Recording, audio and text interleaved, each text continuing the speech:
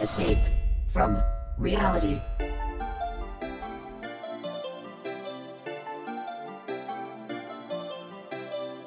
In two of my most popular videos, I refuse to talk about mobile games in depth.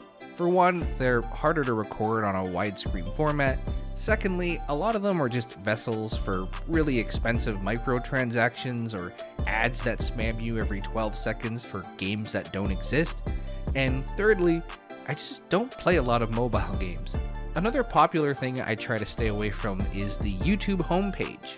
Almost all new videos and creators I find through recommendations, either from friends or on the little sidebar as I'm already watching a video. There's almost never anything of interest to me on the homepage to justify me going there, and when I do find something I like, it's because it's a video I've already watched and it's being recommended to me again for no apparent reason. Against my better judgment, I was scrolling through on my phone one day and I found YouTube Playables. I had no idea this was a thing. I never saw anything, anywhere, or anyone talking about this being added. It seems like they've only been around since May. Some people don't have it, some people do. I genuinely don't care enough to Google anything super about it because I want to talk about the games. As of right now, there are over 90 games available. You can play them all right now. You don't need to download anything if you already have the YouTube app, which is really nice for me because my phone is completely filled with me opening shards in Raid Shadow Legends. While working, I often have a few minutes here or there, maybe a quick render to test something, or I need a snack and I don't want to work while eating, or I just need to look away from my editing screen for a few minutes to reset my brain and solve a problem I have. And the idea of having a bunch of games quick to open and super accessible on both desktop and my phone that syncs back and forth automatically is kind of a cool idea. It reminds me a lot of what I used to do with Flash games before those didn't feel too good, Mr. Stark. But beyond that, I don't really have a ton to say about it because I haven't played any of these playables.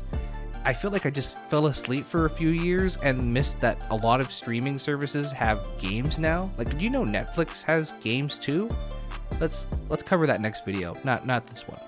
But as I said, there are over 90 games so far, at least at the time of recording this. They've added a few since I actually started writing this, and it's only been a few weeks. I don't know if they intend to keep adding more, if the games are going to get more complicated, or if they're all going to be kind of mobile game style things. And maybe there's a hidden gem or two. Maybe there's something good buried deep within here, or maybe it's a complete waste of time to even look at these. But let's find out together. So join me on this journey to see if YouTube playables are even worth playing.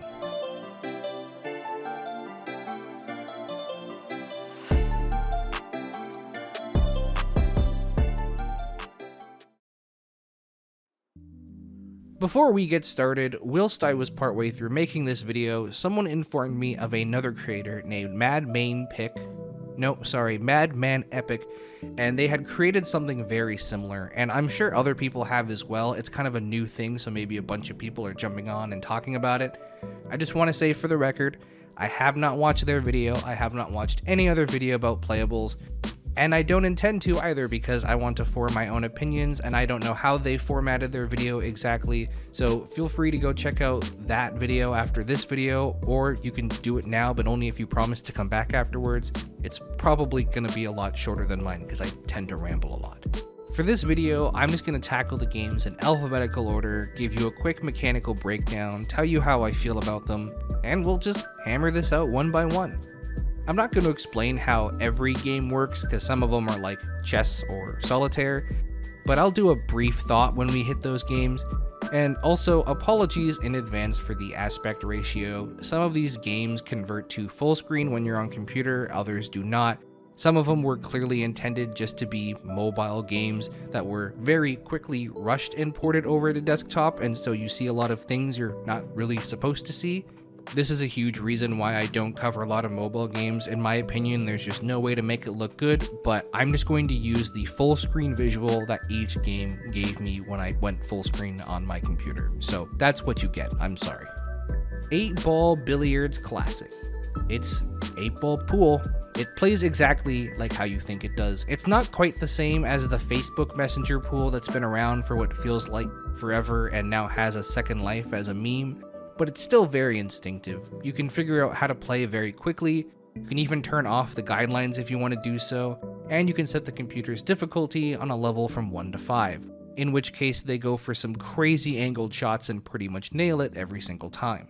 Honestly, as basic as it is, if I wanted to play a game of pool and I didn't know where to go and didn't want to look around or didn't want to challenge somebody on Facebook, this is very easy to find and it scratches the itch. 99 Balls 3D.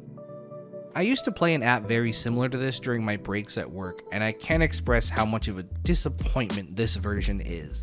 You control a launcher of balls at the bottom of the screen, and every turn a random number of tiles, we'll call them, drop from the ceiling.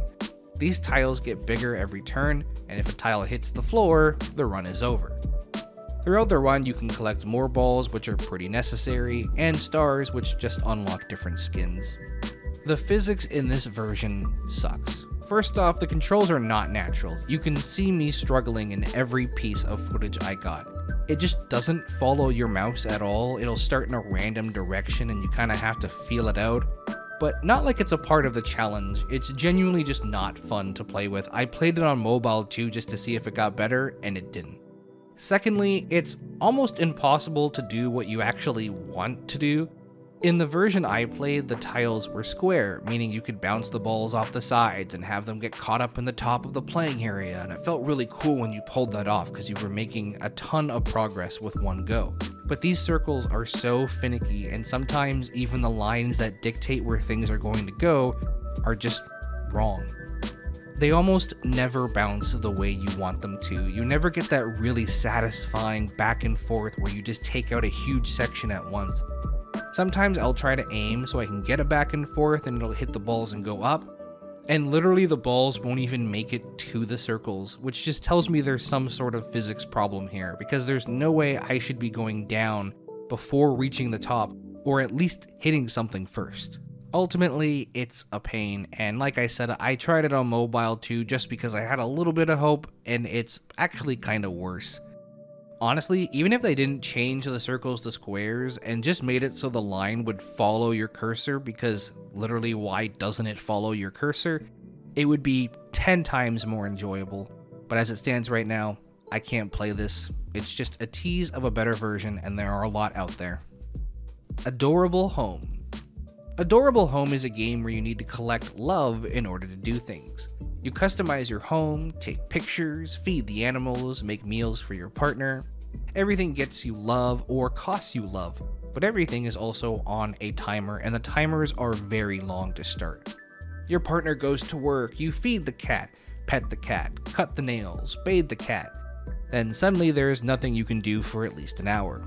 Eventually the timer will pass, you get to do everything again, and then it's going to take a day or two before you can do more, which then gets you love faster. Damn, your love is not enough. I felt that, man. Sometimes it really isn't enough. It's a very cute game. I know exactly what they were going for, and the cozy vibes are off the charts. It's just one of those idle checking games that you really only have to play once every 2 or 3 hours, and it kind of boosts the app playtime because it says, look how many times people play this game in one day. I like the art, I like how unapologetically inclusive it is. You can choose a same-sex partner, and I played during Pride Month, so there was a ton of really cool exclusive stuff for that. I just think the game is so severely hindered by how slow the beginning is, because after 5 minutes you have to stop for at least 2 hours before you can do anything else. There's nothing to interact with, even if there was just a mini game that gives you very, very little love, but something that people could do if they wanted to grind and make a noticeable progress on day one would have been really nice. But hey, if you see love as nothing but a game and want to have the most love out of anyone, then maybe this is for you. Alien Shooter. Alien Shooter is one of the Galaga-inspired shooters where the ship follows your mouse and you have to avoid oncoming hits. It's a very instantly familiar formula. This one seems to have a place for microtransactions, but they've been removed for YouTube, so I imagine there's a fuller version out there where you can spend money if you so desire to do so. Throughout the game, you'll have little pickups that make your ammo either more powerful or more shots per shot. The other pickups will actually be ship types. In this game, you start off with 3 ships and 2 more that can be unlocked later. And the only way to change ships is to come across them in gameplay. So while you have a screen where you can upgrade the power of your ammo or bullet level, you may have to decide very quickly on the fly if you only want to upgrade one type of ship or not. Or you risk putting your money into a ship that you may not get when you need it the most. There are also other things you need to upgrade, things called evolve stones, and these are just unlocked by playing through the game regularly. Another pickup you can get is this weird S symbol, which gives you a maxed out version of your ship, which will help you clear out waves like it's nothing. But be warned, it is one hit and you lose the level, even if you have this upgraded ship. There may be exceptions to that. There are some power-ups on the login rewards, but I don't know what any of them do. I didn't play long enough to get any of the login rewards. There are 2 sections on this map, a campaign, which you collect stars and occasionally have boss fights, and then just a boss section, which you can use after you've beaten them once. The game uses energy for every encounter, which I absolutely hate in a game like this, because why make me stop playing if I want to play? But obviously it's profitable enough for versions of the game where you can pay for energy, or else they wouldn't be doing it. I know Adorable Home has a lot of timers, but that's a mechanic. It's a type of game where you don't do much of anything and you log in every hour to do your stuff then leave. Here, these energy meters are just my least favorite thing and a huge reason why I try not to play mobile games to begin with, unless it's a game where the energy actually makes sense and contributes to the gameplay and its challenges, versus this where you just have to stop playing sometimes. In all fairness though, during the 30 minutes I played, it never became an issue. You gain 1 energy every 30 seconds, and most maps just require 5. I do wonder if perhaps it's maybe a little bit sped up for the YouTube version, since there's no microtransactions to compensate. For every campaign you beat, you'll get a star, and once you get enough stars, you can go back and play the earlier ones in harder difficulty. It's not like the maps have details, you're in space, so I imagine it just makes the same waves harder, and ideally you'd be upgrading your ships so it all balances out. The bosses also require 5 energy, but have a drop rate for gems, which gems can be used to buy coins, at least I think. I actually don't hate it. I don't really love these kind of games, so I don't naturally gravitate towards them, and they do start to hurt my hand after holding down click and dragging the ship back and forth after a while, but I really enjoy the mechanic of not being able to change ships on the fly and only being able to do it with a pickup. It gives the game some cool strategy, especially when it comes to how you want to upgrade everything. If I keep playing, I'm gonna start to see laser ships in my sleep. AMAZE. AMAZE is a game where you control the ball and have to highlight all of the squares to beat the level. There's been dozens of Flash games that play exactly like this. Maybe I've actually played this version before on Flash, it's very possible. It's very intuitive, you can tell what you have to do by looking at it, and this version feels fine. There has never been a single point in my entire life where I've actively said I want to play this game, but if I did, this version would suffice. The levels are pretty strange. Sometimes you'll jump from one that's actually got a little bit of difficulty to it, to one that's just for fun, that has a cool pattern and is somewhat r/oddly satisfying to do. So it doesn't really get progressively harder, although occasionally you will just get stuck on a level because you're just not thinking clearly. It also has game modes. You'll notice the button is clearly made for mobile devices, and sometimes it straight up covers part of the map, which is really minor but kind of annoying. They've got 2 other game types. One is just limited moves, so you only have so many moves to fill the board, which if you're a puzzle person is way more appealing, and then Time Rush, which is more my style. I actually enjoy doing the time stuff because the game isn't too hard on its own, so it adds a little bit of panic to the game. Overall, it's not the hardest thing I've ever played, it's not the most exciting, but it does exactly what it says on the box. Angry Birds Showdown. This probably won't come as a shock to you if you've ever listened to anything I've said ever, but I've never played any Angry Birds game in my life. It's right up there with Among Us, World of Warcraft, and whatever other really popular game you're thinking of right now. Angry Birds Showdown is a 1v1 game where you're paired up with another player, who, by the way, is a bot. YouTube does not have any sort of online functionality when it comes to 1v1 games, so it's always going to be a bot. And you have to hit all of their pigs before they hit yours. The maps are laid out in such a way where it's quite literally impossible to hit enemy pigs without hitting your own, so you can't have a perfect game. I don't know why you would do that, because it takes so much fun out of it for me. There are power-ups to protect your pigs, or you can plant TNT, and every turn you get 3 random birds that you can't pick, and they all do things. I'm going to assume that had I played Angry Birds before, I would be familiar with some of these abilities to an extent. Perhaps the original game has them, but this game doesn't tell me anything about their abilities or what they do, so I just had to guess at first. There is a ton of games like this. This is a formula that's been around for 20 years. It's not really special in the modern era, and I get the feeling that this game is probably pretty old. And just due to not being able to have a perfect game because of the placement of the pigs, personally it ruins it for me. That being said, I would confidently bet that someone's grandmother has played this like 500 times already and thinks she's playing against real people every single time. Basketball Fervor. It's just a game where you shoot a basketball into a hoop. There's nothing more to it. It doesn't feel great, but it doesn't feel awful either. It takes a while to get used to the feeling for sure, but after 2 minutes you'll realize that there's really nothing to do or any sort of goal to achieve. Maybe that sounds harsh, I know, it's just a basic app, and I would guess that it's probably at least 15 years old, but with nothing to do, it's just a number that goes up. Which, yeah, I know I'm the clicker video guy, I should be more sympathetic towards it, but there's just not enough for you to play for. You can get silver and bronze basketballs that multiply your points, or sports drinks to make the net bigger. The rewards for getting points is just more rewards to get more points to unlock the same rewards, so you've seen the whole game loop after 2 minutes. The net starts to move after a while, and you can get these coins to unlock skins, so maybe that can be your goal, but I think that playing this for more than 5 minutes would drive me genuinely insane. If this video gets 200,000 likes, it's not going to, I will do a 24-hour live stream of me playing just this and nothing else. I'm kidding. I'm not.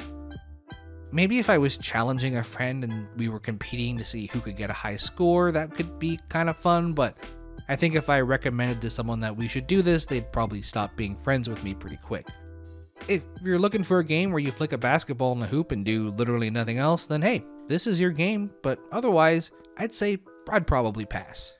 Get it? Pass. Like a basketball, like you pass the ball in a game of basketball. You see, where you really break down the structure of the joke, you'll find it's actually a very clever social commentary. Bazooka Boy. Another basic pull back and shoot game, which is kind of crazy how many we've already had. All you have to do is shoot the red guys and blow them up to win. You have 3 shots, you get extra money for doing it all in one go, which is kind of funny because there's no replay option, so if you're trying to go for all of them in one shot and accidentally mess it up and do it in 2, you can't go back and redo it. Also, there's nothing to spend money on. The game just goes on for 50 levels, it takes less than 15 minutes, and then the game is over. It's possible the app has more to offer, maybe in terms of skins or a microtransaction, which would feel very unnecessary, but as it stands, it's very lackluster and doesn't present too many challenges. That being said, "You are failed" is the hardest line I have ever read in any media, game, movie, book, TV, anything. It's so relentless, cuts you right to the core. It's the most real thing I've ever read in my entire life. Straight up, I wanted to quit YouTube after seeing this. No matter what, no matter how hard you try, you are failed. BlockDrop. BlockDrop is a Tetris-style game where you have 3 tiles and you need to place them on the board. You can't rotate anything, which is a part of the challenge, and it's not just traditional Tetris shapes, but sometimes bigger or longer or shorter too. Should you get stuck, you have 3 things to help you out. You can hold a piece for later, use a bomb to clear a 3x3 grid, or redraw and get a new set of 3 pieces.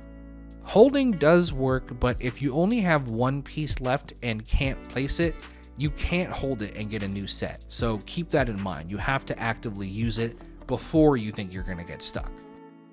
You can use the other 2 power-ups whenever, but if you get stuck and can't place anything, the game will let you use one as a way to get out of that, unlike the holding space. You also can't swap pieces out of your hold, so again, if you want to use the hold space to get out of a jam, you have to do it before. And if you have 1 piece left and nowhere to put it and an empty hold space, well, too bad. Scoring works like how you'd think. Once a line is full, it gets cleared, it disappears, and you get points. More points if you clear more than 1 line in a row. Also, after a while, I think maybe 500 points, these shiny blocks will appear, and they have to be cleared twice, which is extremely unnecessary because the game is hard enough. It's hard enough, you don't need to make it harder. This is the first game in YouTube Playables that I believe adds real value to the concept. Now let's be honest, we're not paying for any of these, so it's not like we can say it's a waste of money or anything. And I'm sure YouTube acquired the rights to a lot of old apps really cheap as an incentive to make more people go on the website, even though most people my generation already have YouTube open 24/7. This is the first game that I find myself actually going back to play. It's a fun, challenging game. The gameplay requires a bit more thinking than just swiping into a hoop, and you want to see how far you can go. While there isn't a reward or anything, if the base concept of gameplay is interesting enough, in this case a fun puzzler that plays off the familiarity of another game, then people will come back to keep playing and beat their high score with no other incentive. And this game is really the first one out of this bunch that I think is worth doing that. Brainout. Brainout is a don't call me sweetie. Brainout is a mind teaser app where everything is a riddle. It's like if the impossible quiz wasn't funny but also kind of snarky. Sometimes it's just as simple as spotting the difference, or sometimes moving something out of the way to find the real answer. Sometimes the answer is hidden in the text, which is dumb because then sometimes you get a question like this, and clearly the 8 is also in the title, so why can't I just click on the 8? If it worked once, why doesn't it work again? Some of them are fine. You generally do a lot of clicking around. Sometimes you're looking for a riddle aspect when the answer is actually obvious and it just wants you to do whatever dumb thing it's asking. And then there's a lot that are just straight up math, which isn't very fun. Luckily, if you get stuck, you get hints. I can use one here to help, and oh, that's just the answer. That's not a hint. That's just the answer. What I love too is that if you try to skip a question, it costs you 2 hints, but the hints are just the answer.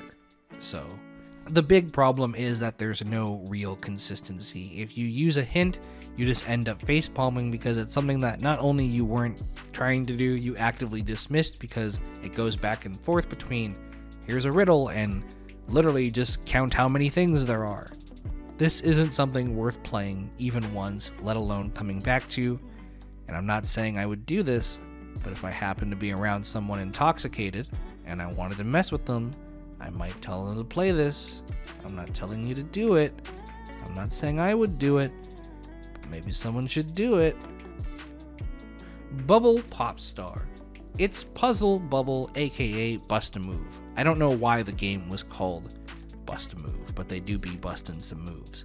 Basically, you have to shoot the bubbles into the other bubbles to pop them, and bubbles add on top of each other if they're not the same color, but if 3 in a row connect, they pop, and any pieces below them will also fall. The further you go, you get special types of bubbles, like stone or these weird fairy ones, which actually make the game easier. And as you get more score, you get rockets and lasers and black holes. The game gives you so many power-ups the further that you go, it actually becomes easier as you play. I have 3 gripes with the game. Number 1, no colorblind mode. I will complain about any color-based game that doesn't have one until the end of my goddamn life.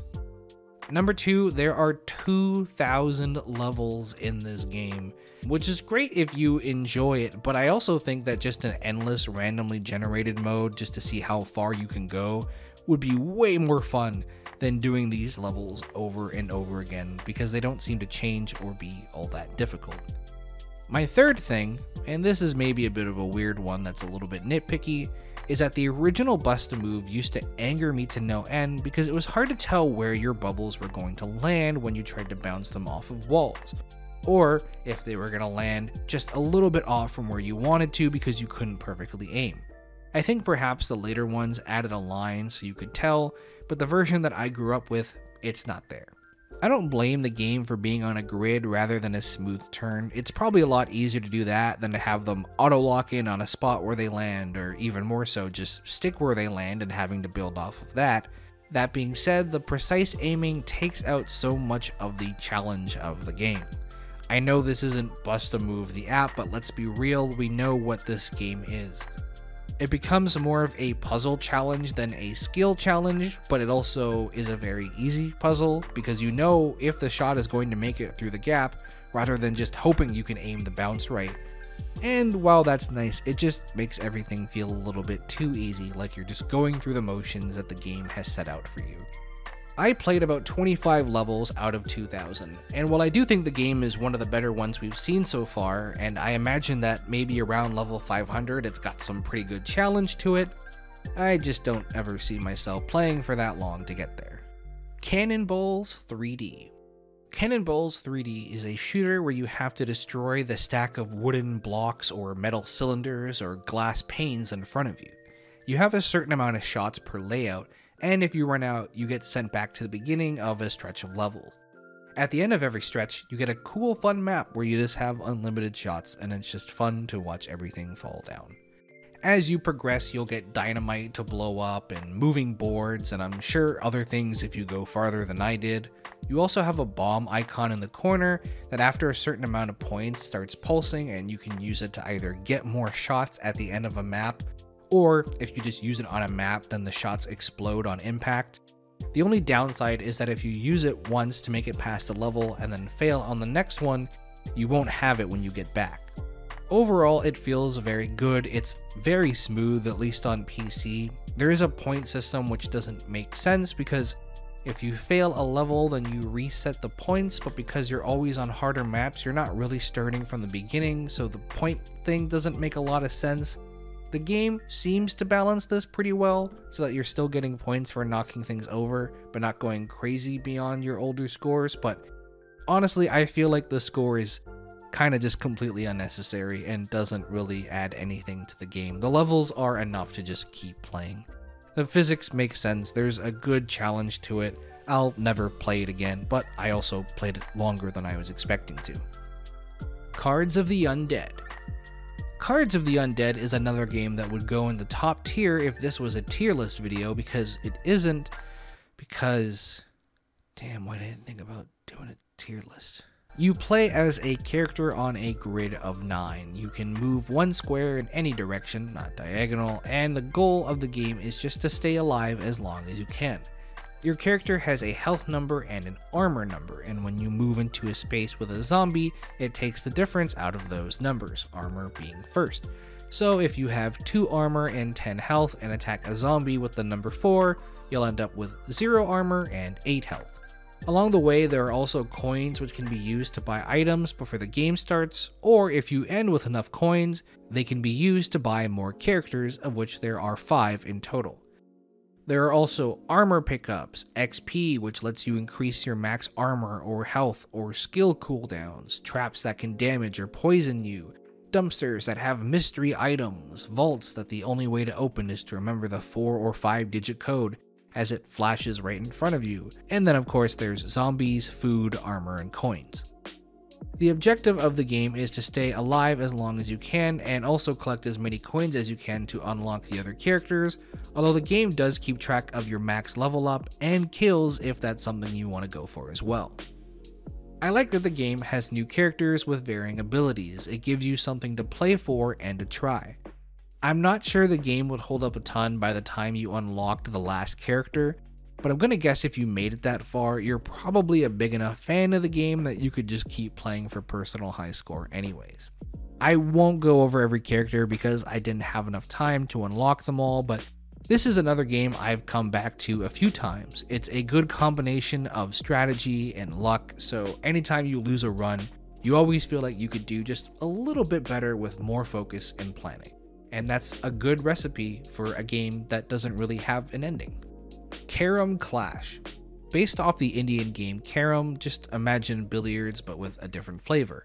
You have a disc and your opponent has a disc, and you take turns shooting your discs at pucks to get them in the holes in the corner. Similar rules to pool apply. If you sink one, you get another go. If you foul by sinking your shooting disc, then one puck comes out and it's your opponent's turn. There are 3 game types: disc pool, which is just sink your colored pucks; carom, which is the same, but there's a red puck that needs to be potted before the game is over, so it can't be the last puck, and you have to cover it by shooting another puck on top of it after you sink it, or it comes back into play.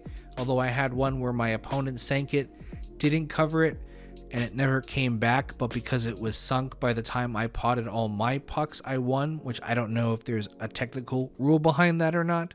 And then there's freestyle, which is my personal favorite because it's just sink as many as you can, hit the target score, red being 50 points, your color, which can vary with different skins, being 20, and black being 10.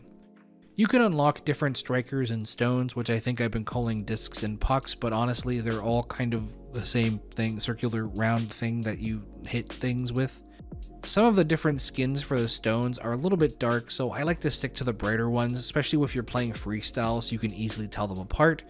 The strikers actually have an effect on the game. They have categories in force, aim, and time, and you can also upgrade ones you've already bought. I'd say the biggest downside is that upgrading your disc and buying new ones and betting money on games all comes from the same place. So it kind of incentivizes you not to upgrade anything because you just can't bet as much in games, and it'll take you longer to buy new ones. And I'm also not quite sure there's a huge difference between strikers, not one that I can tell anyways, but hey, I like my stuff to look cool. Honestly, I find this one more fun than the pool one. Maybe that's just because it's a little more chaotic. I can definitely see myself coming back to this every now and then, and this one's pretty satisfying just to play a freestyle game where you don't have to focus too hard on which puck you're hitting. Just have a time and shoot away. Chess Classic. It's chess. I mean, I can't imagine chess apps are limited in supply, but if you don't want to download something for it, then sure, play chess. I also think if you're playing on a computer, then perhaps you'd rather play against somebody else online since there's so many options to do so.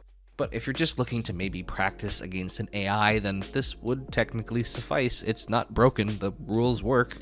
There is an undo button that lets you have unlimited undo, so if going back into your games and trying to find your mistakes is something that you're into, so you can learn and get better, I guess that's kinda nice. Ultimately though, it's just chess. The pieces move the way they're supposed to, the AI plays chess against you. You can't really ask for much more than that. Collect 'em All, a game where you combine 3 colors to pop bubbles and win. Unfortunately, completely unplayable. I am colorblind, as I try to mention in every single video, and this just isn't playable to me whatsoever. What's worse is the game has skins. One is called Honeycomb, which uses shapes and colors, so it's literally the only way I could play this game, but it costs an astronomical amount of gold to buy. You probably can't appreciate this if you're not colorblind like me, but it's actually outstanding how every skin in this game manages to have at least 2 of the 5 colors be somewhat similar enough. It's truly incredible. It doesn't make the game impossible to play, but it does mean I'm gonna miss a lot of things I otherwise wouldn't if the colors were all very different from each other, which, by the way, doesn't take away from the experience of people who can see a full spectrum of color. Games have multiple colors that are easy to distinguish all the time. This isn't a new concept, and it's just crazy to me that a game focused on color doesn't have this. The game itself is pretty brainless and something I would play for fun if I had 2 minutes to kill, maybe. The pictures of people's faces popping up when you beat their score is genuinely hilarious, even funnier when you realize none of them are real people, they're all just kind of random AI faces. It's a game that could be cool, but until color-based games realize that colorblind people can't play their games without some sort of filter or setting, there's nothing I can do. So thank goodness the next 4 games all start with the word color. Color Burst 3D. The colors aren't actually too bad on this one, but the motion sickness is. If there's 2 things I mention in every video, it's that I'm colorblind and that I have motion sickness. I made it 3 minutes before I had to stop. Hit the color with the other color. You get it. I gotta stop. I'm gonna throw up if I have to keep looking at this. Color match. Most of us have probably seen that one dude on TikTok and YouTube shorts that mixes colors, and it's basically that, but it's a game. Except there's no points or scores, and it just goes on forever, and sometimes Pickle Rick is here. I've never seen a single episode of this show, but this is the funniest thing I've ever seen. Again, I'm colorblind, but you don't have to get it perfect, and I have a good enough knowledge about color theory because I had to study to kind of compensate, and I could kind of just guess and get a lot of these right. Some of these I can even tell are way off, but it's very generous in its percentages. The game will also kind of hint to you when you're close because the compare button will flash a bit like, hey, you should probably click me now. Again, it's not really a game, but the fact that I can play a game about matching colors while being colorblind is kind of interesting considering I couldn't play the other ones. I know there's a lot of these simple games that I'm kind of being a lot nicer to than some of the other ones, and that's because they're not actually trying to be a game. Like, if something isn't promising to be the best game ever, but it's just promising to be a thing where you match up colors, and it accomplishes that goal well, I can't really be mad. Color page ASMR. First off, it's not very ASMR because there's music playing the whole time and you can't mute the music and only have the sound effects of the marker on paper, and the music and marker are kind of the same volume, so you can't really hear it that well.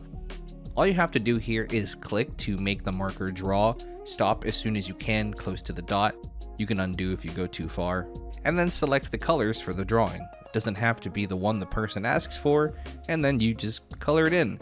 It's more of a Zen game than anything. The point isn't necessarily to win or get points, as much as it is just to relax and color.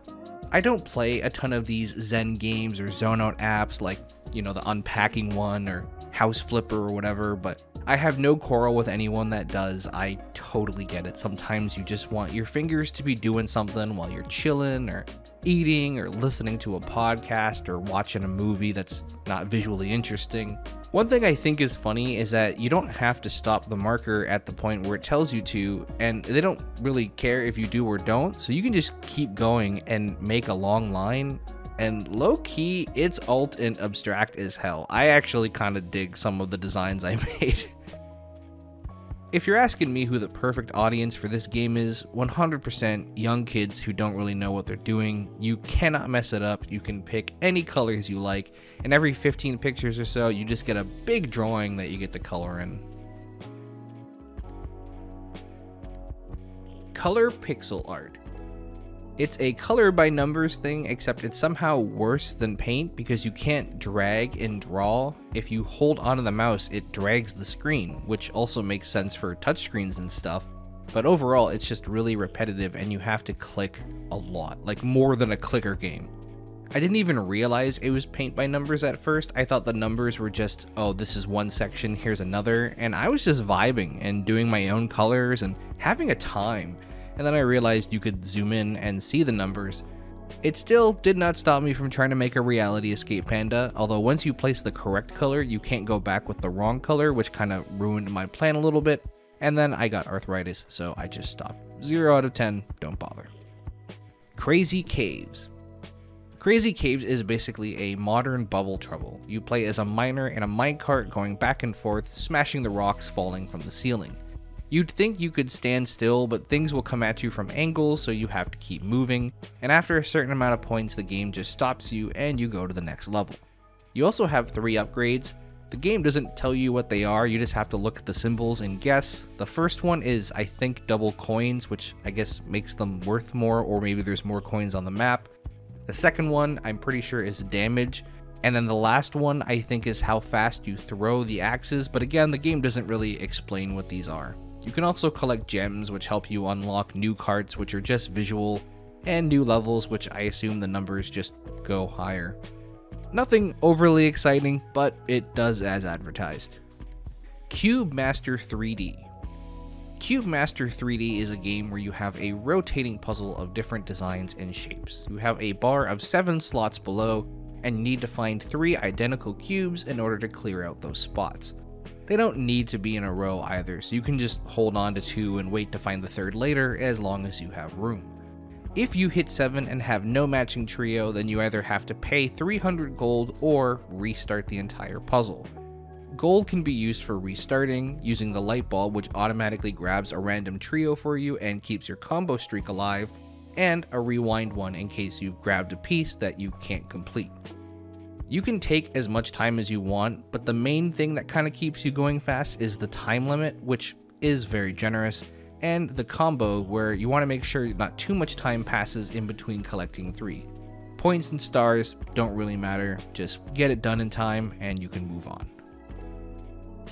Cube Tower. My first tower defense game covered in over 5 years. So if you're interested in tower defense games, there's a few more videos on my channel, pretty old ones, that you may be interested in. Both are extremely out of date. Maybe I should consider making sequels. Cube Tower, while in need of a much better name that actually reflects that it's a tower defense game, like Cube Tower Defense, and not just some game about stacking cubes, is a really fun, basic tower defense game, but it is missing some fundamentals. The game uses an energy system, so you have a max and a recharge rate, and this is how you place and upgrade your towers. It's not an endless one. You play maps and you get little cubes, which the game calls coins, but they're not, to upgrade your stats. There are 3 types of towers, the gun, the cannon, and the laser, and both have branching trees and 2 trees on top of that to upgrade. You can also upgrade your general cube, which is where the enemies go at the end of the map, and you can increase your total life, your energy total, and your recharge rate. Although at the end of every map you get 1 to 3 coins depending on how you did, and if you want all 3 coins, then you need to beat the stage without losing a life anyways, so I don't really think there's a point in investing in life. It's not perfect by any means. There's a few things missing that I would consider not necessarily essential, but it's kind of weird that it doesn't have. There's no wave counter, and I know there's not a lot of waves, but when you're constantly upgrading and having the upgrading screen up, which blocks most of the screen, it's very easy to lose track. There's also no range indicator. I have no idea how far these towers go, and it's just little things like that that make it more smooth. It's overall a pretty short game. I did have to do a few levels more than once. I think a huge advantage to this one is that you can play the same save from your PC to your phone. Although it's a little awkwardly formatted on PC, that feature alone is something I've never seen before, and it's not even a highlighted feature, it's just something that all YouTube games do. It's a very generic tower defense game, but considering it's free, it's easy to play, a little bit of a challenge, and will take you a little bit to complete, if you're a fan of the genre, I think it's worth checking out. Cut the Rope. Cut the Rope is your classic cut the rope game. Use physics to feed the candy to the animal thing. That's all the game is, and that's all the game will ever be. It feels pretty good and smooth. It's a bit awkward because it's clearly meant for mobile, so it doesn't fill out a ton of space. And at one point the game points to a replay button that clearly is not there. So as far as ports go, it's a pretty minimal effort, but if for some reason you missed the cut the rope craze, which was literally 14 years ago, then here's your chance to live it again.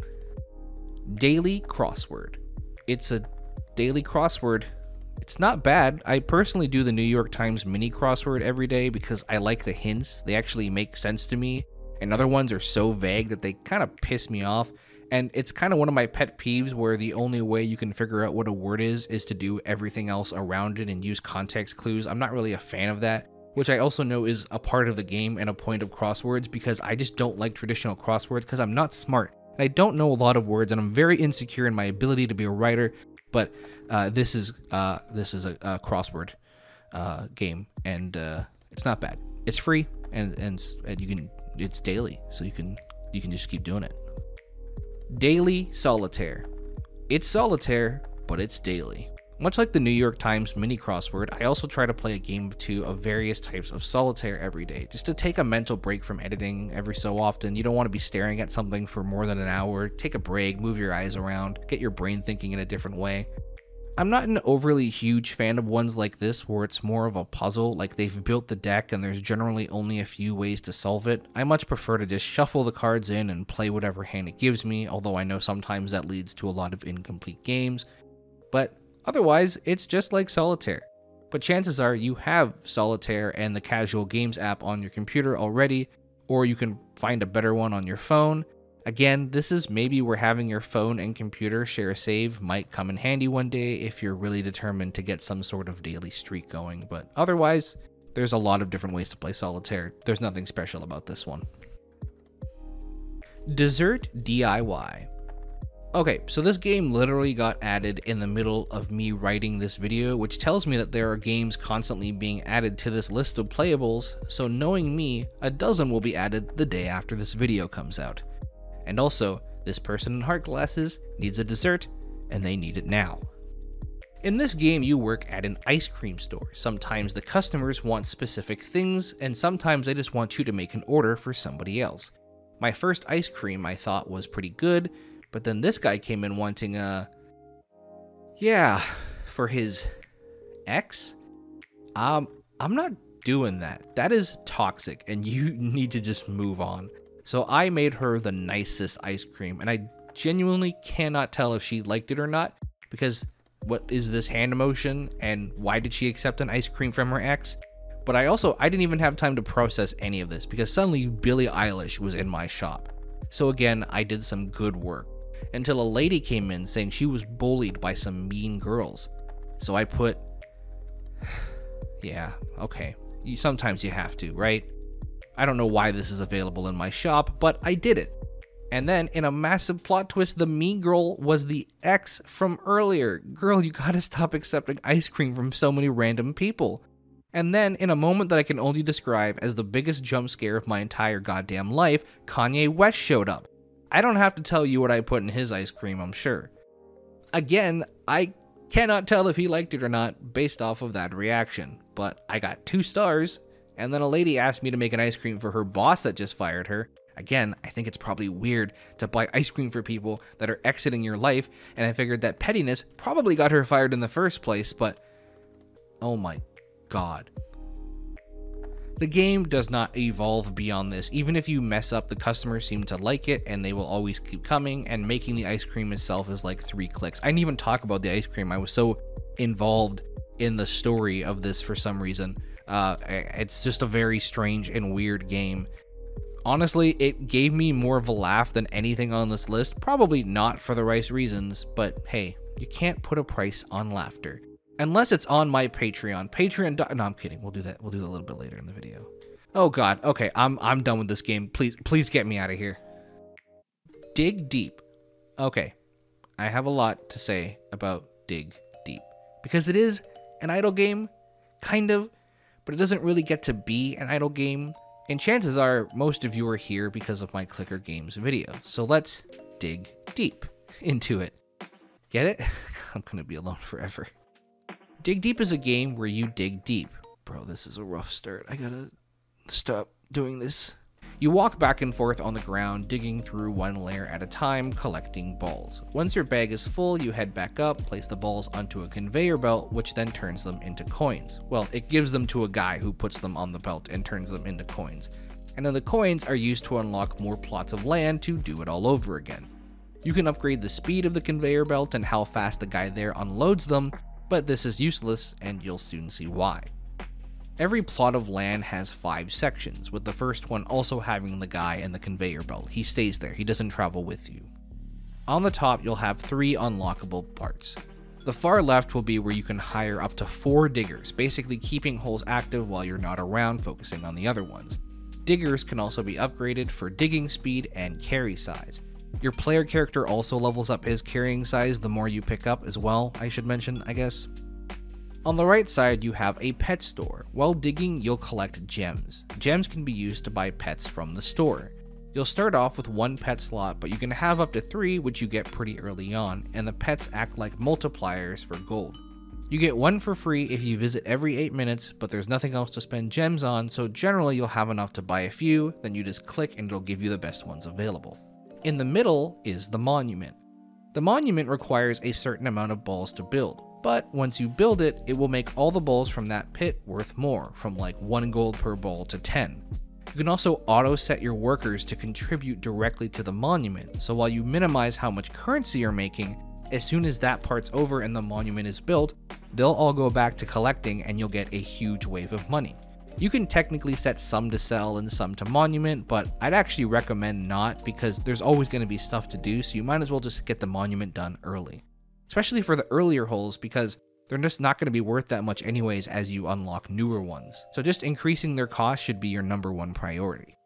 Beside the hole, you have two things. On the right, you have the black market, which sells your balls at a higher rate and only spawns in every 5 minutes. This is the best way to advance really quickly, just make sure you're always going to the latest hole to do this so you get the best deal. On the left, you have upgrades for the minecart that sends the balls to the conveyor belt. The farther away you are from the beginning, the longer it takes for the minecart to travel. So this can upgrade the speed of the minecart, how many balls it carries, and how fast the guy loads them into the cart. However, this becomes obsolete, and it's kind of the biggest thing this game has going against it. As you dig deeper into the holes, you will unlock 3 things. At 10 layers, you'll unlock gem mining to help you get better pets. At 25, you'll unlock an elevator just to help you get in and out faster. But at 250, you unlock a portal.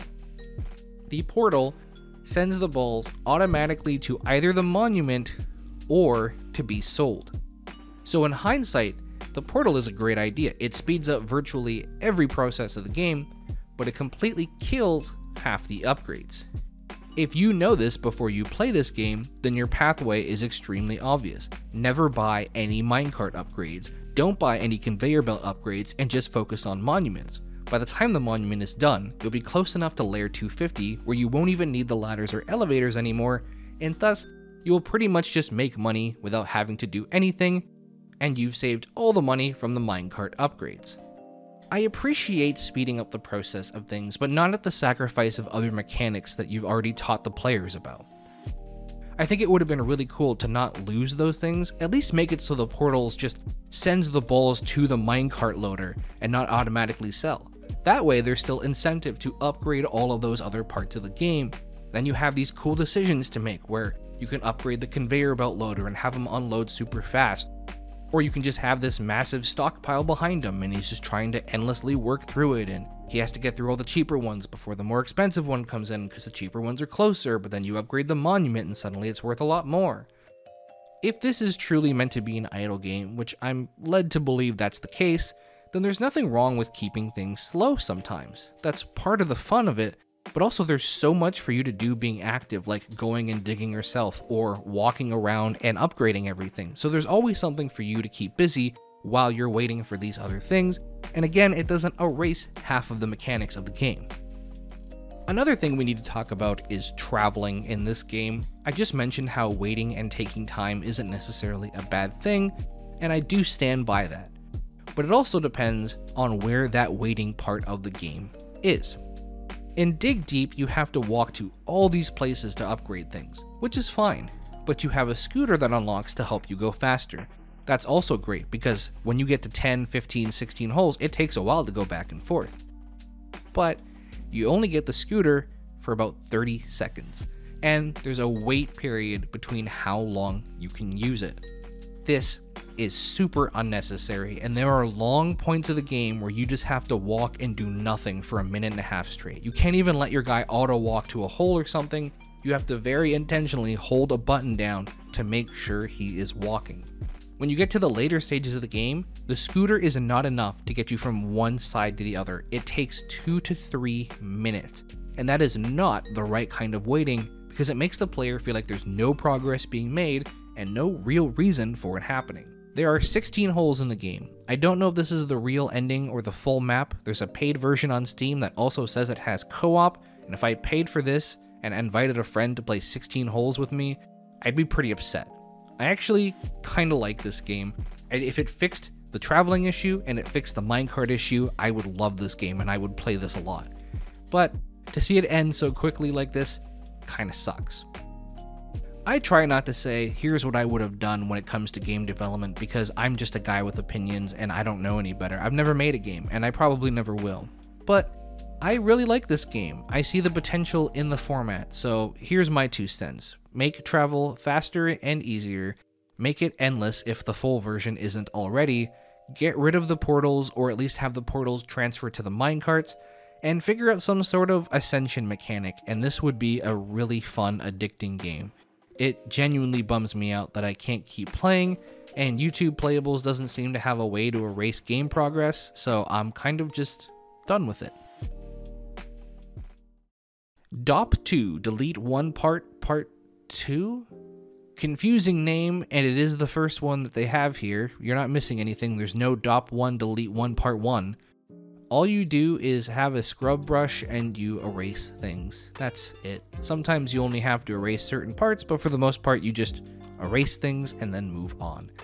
There's even a hint if you can't figure out which part you're supposed to erase, but I'd guess 90% of them are erase the entire screen, and the rest require you to just erase a specific bit, but sometimes you erase more and it still works. Not worth playing. DOP4. That's right, it's not DOP4 delete 1 part 4 or delete 4 part 1 or delete whatever, it's just DOP4. Two things I absolutely hate are inconsistent naming conventions and skipping sequels. How am I supposed to enjoy this without having played DOP3 delete 3 part 2 or whatever the heck it was called? I'm so lost on the story now. How can I do this? Anyway, it's the same thing, except you draw instead of erase. It's not a bad idea, the execution isn't quite there. Draw Climber. Draw Climber is a really cool concept where you are a spinning cube with spinning axes on either side, and you have to draw the arms that will propel you through the course. The very first level you play on your own, you just have to complete the level, and it kind of makes you think this is going to be a puzzle game, and it very much is not, because after this, every map is a race against an AI, because YouTube isn't connecting you to random people. The physics feel pretty good. The races can be really RNG heavy. Sometimes the AI just gets stuck, and sometimes they crush it on the first try and you just completely get left behind.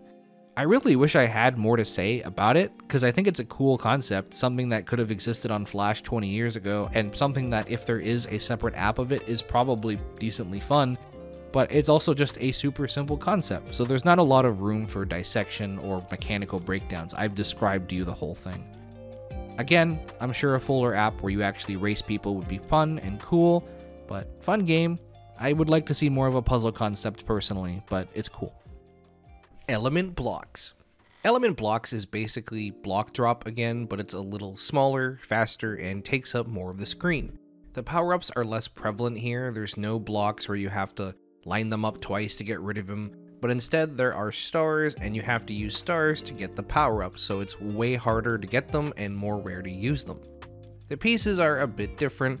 The elements look confusing at first, but it's purely a visual thing. They don't actually do anything or matter.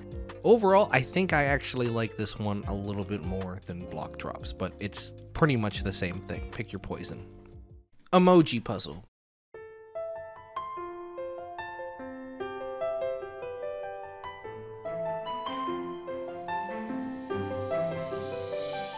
Emoji Puzzle is by far one of the most difficult games I have ever played. As the audience for games continue to grow and it enters the mainstream where it was not before, the conversation for accessibility and difficulty has grown. Older games did not have difficulty settings, and thus for many, the entry to play games and be good at them was set quite high.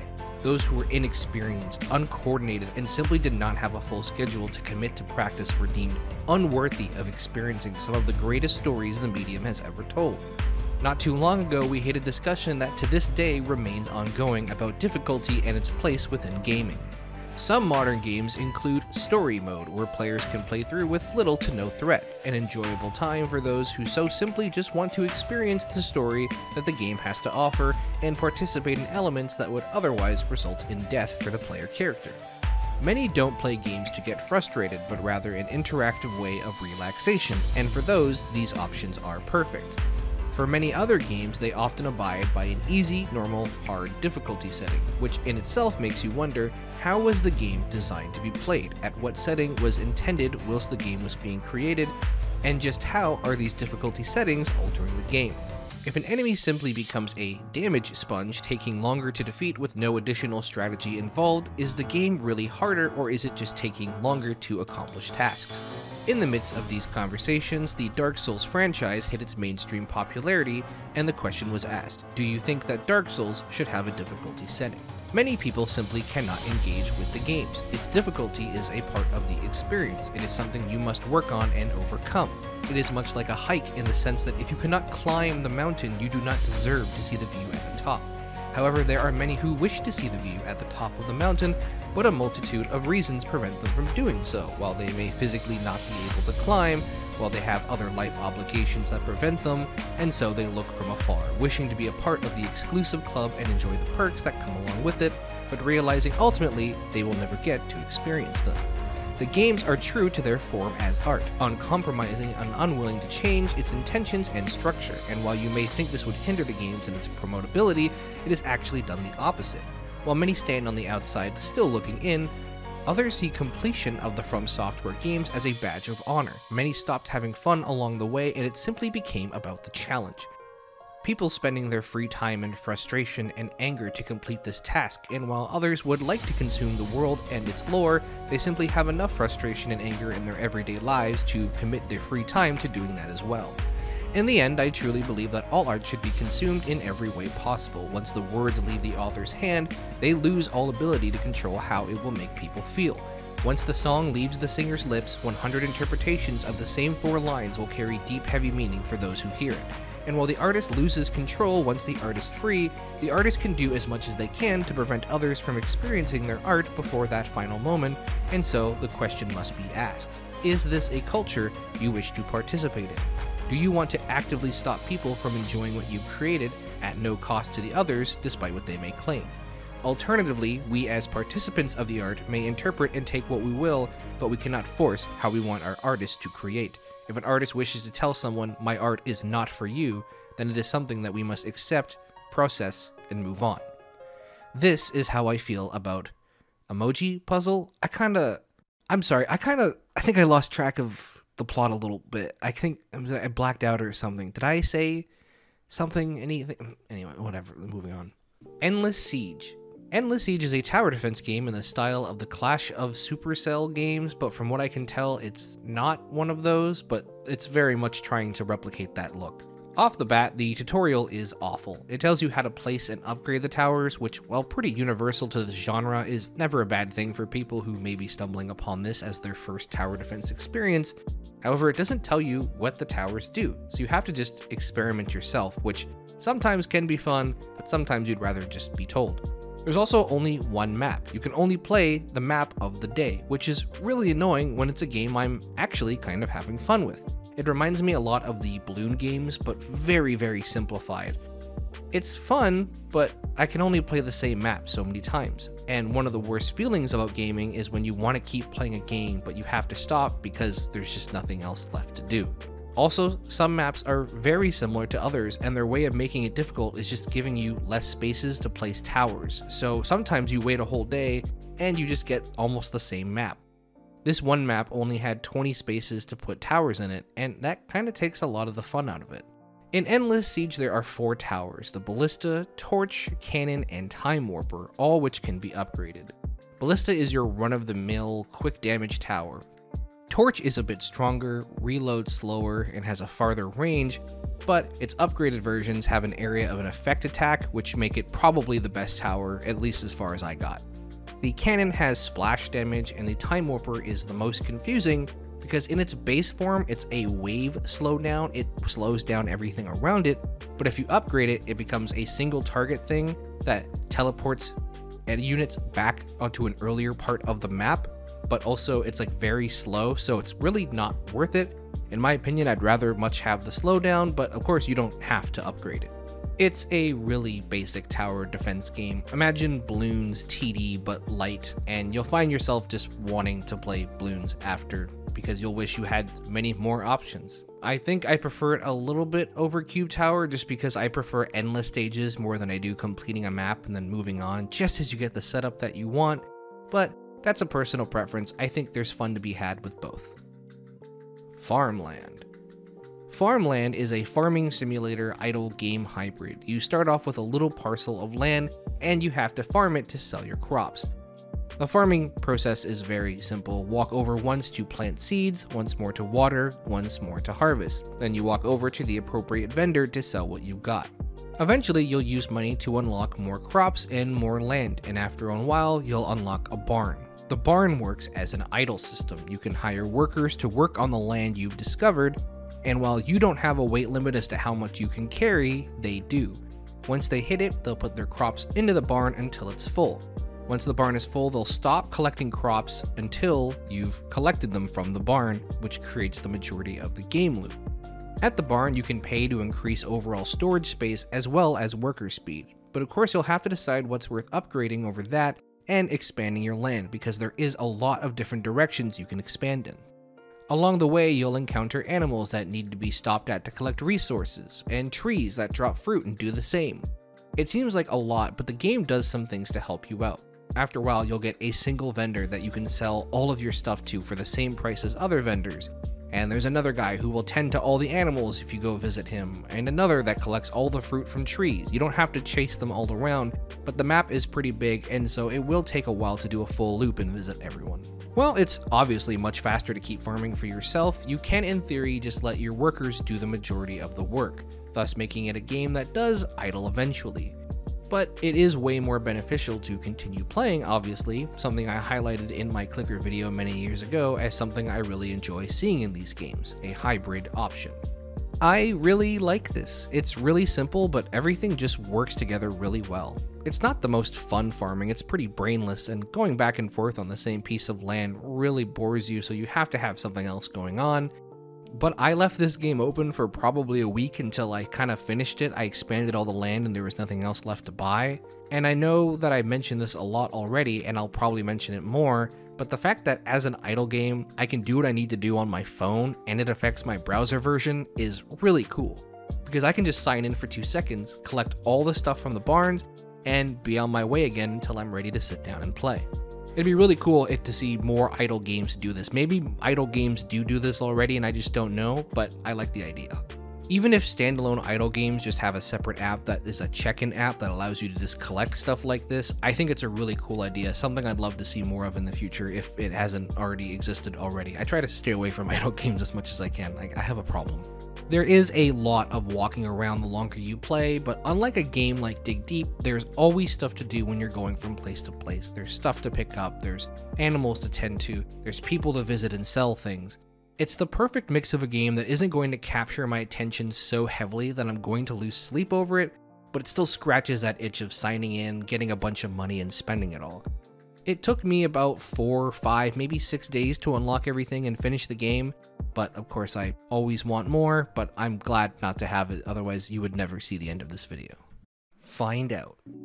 Find Out is like a more busy and intense version of some of the other games we've already played, where it's like hide and seek, and you have to cause some chain reactions to find the thing you want. It's super unintuitive. Sometimes you have to hold the click, but there's no feedback to tell you that you're clicking the right thing. And you can tell that when this was developed, there was a very singular focus on the solution. Like some of the solutions, the person probably said, oh, it's obviously this, and there was no one else to say, actually, this makes no sense, and players will never think this is possible. But the game gives you lots of hints, and it's still confusing. This is my least favorite, I think, of the entire batch. Find the Alien.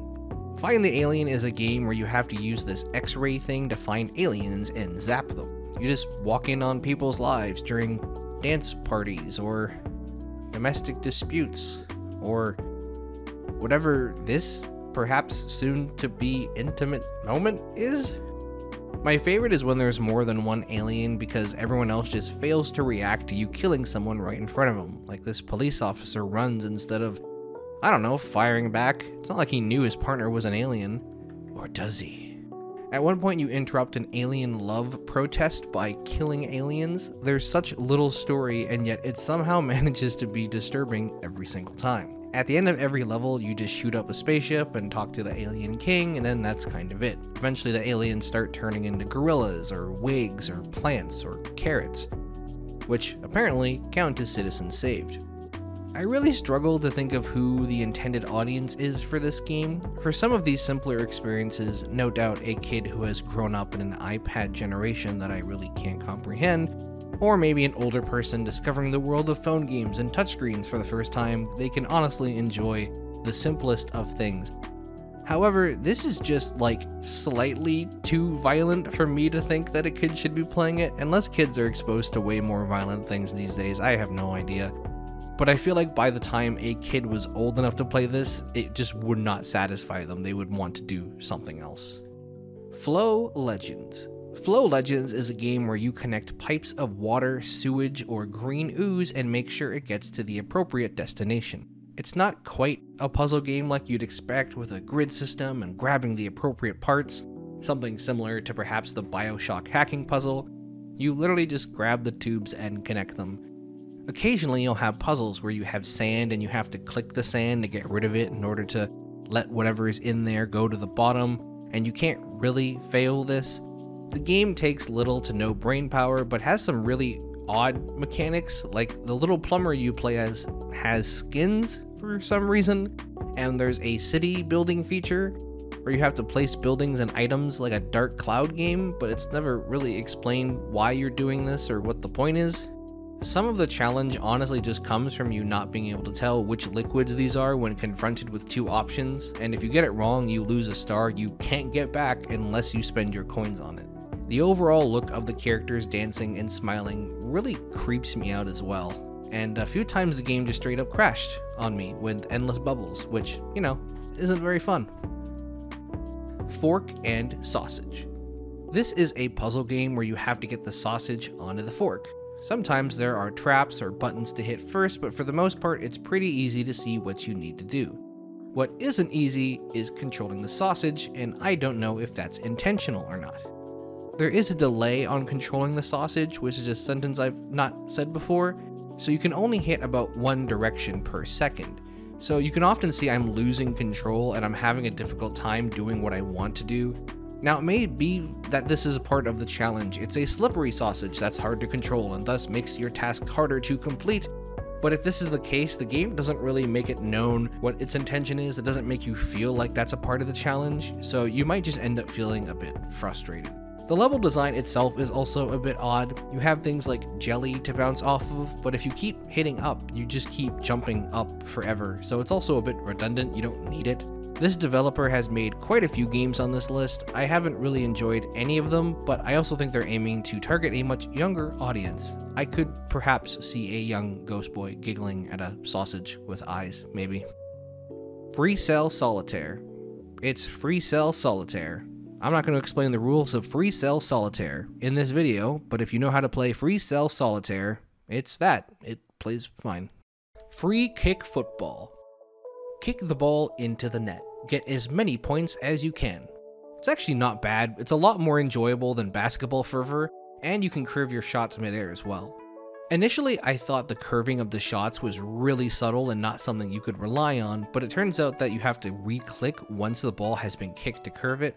I guess because if you're on mobile, you're doing a flicking motion and then you have to put your hand back on the screen to curve it, so they just assumed you would do something similar with a mouse. Honestly, you feel like a beast when the ball hits the top corner or you make a good shot. And you get a little mad when this goalie dude is just doing his job. He's getting paid to stop the ball and I'm getting mad at him, and that's not fair. Also, a funny but completely irrelevant story. I put my iTunes on shuffle and I was just listening to all these songs that were completely random. And of all the songs to come on while I was playing this and recording this footage, it was Hall of Fame by The Script, which is not only a song I haven't heard in like many years, it's also a song I have zero recollection of putting on my iTunes, but goddamn, it made me feel hardcore scoring these goals with that song playing. Full Speed Racing.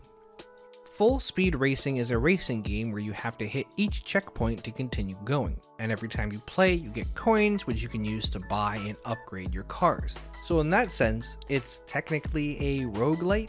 The game is very simple, just turning, drifting, and a turbo, but it's pretty fun for what it is. I think visually this has been my favorite game so far. It's very distinct and stands out, and I played most of these games on mute, but I did unmute this one just to see what it sounded like, and I like the sound too, although it's a bit unbalanced, so the car crashes are way louder than everything else.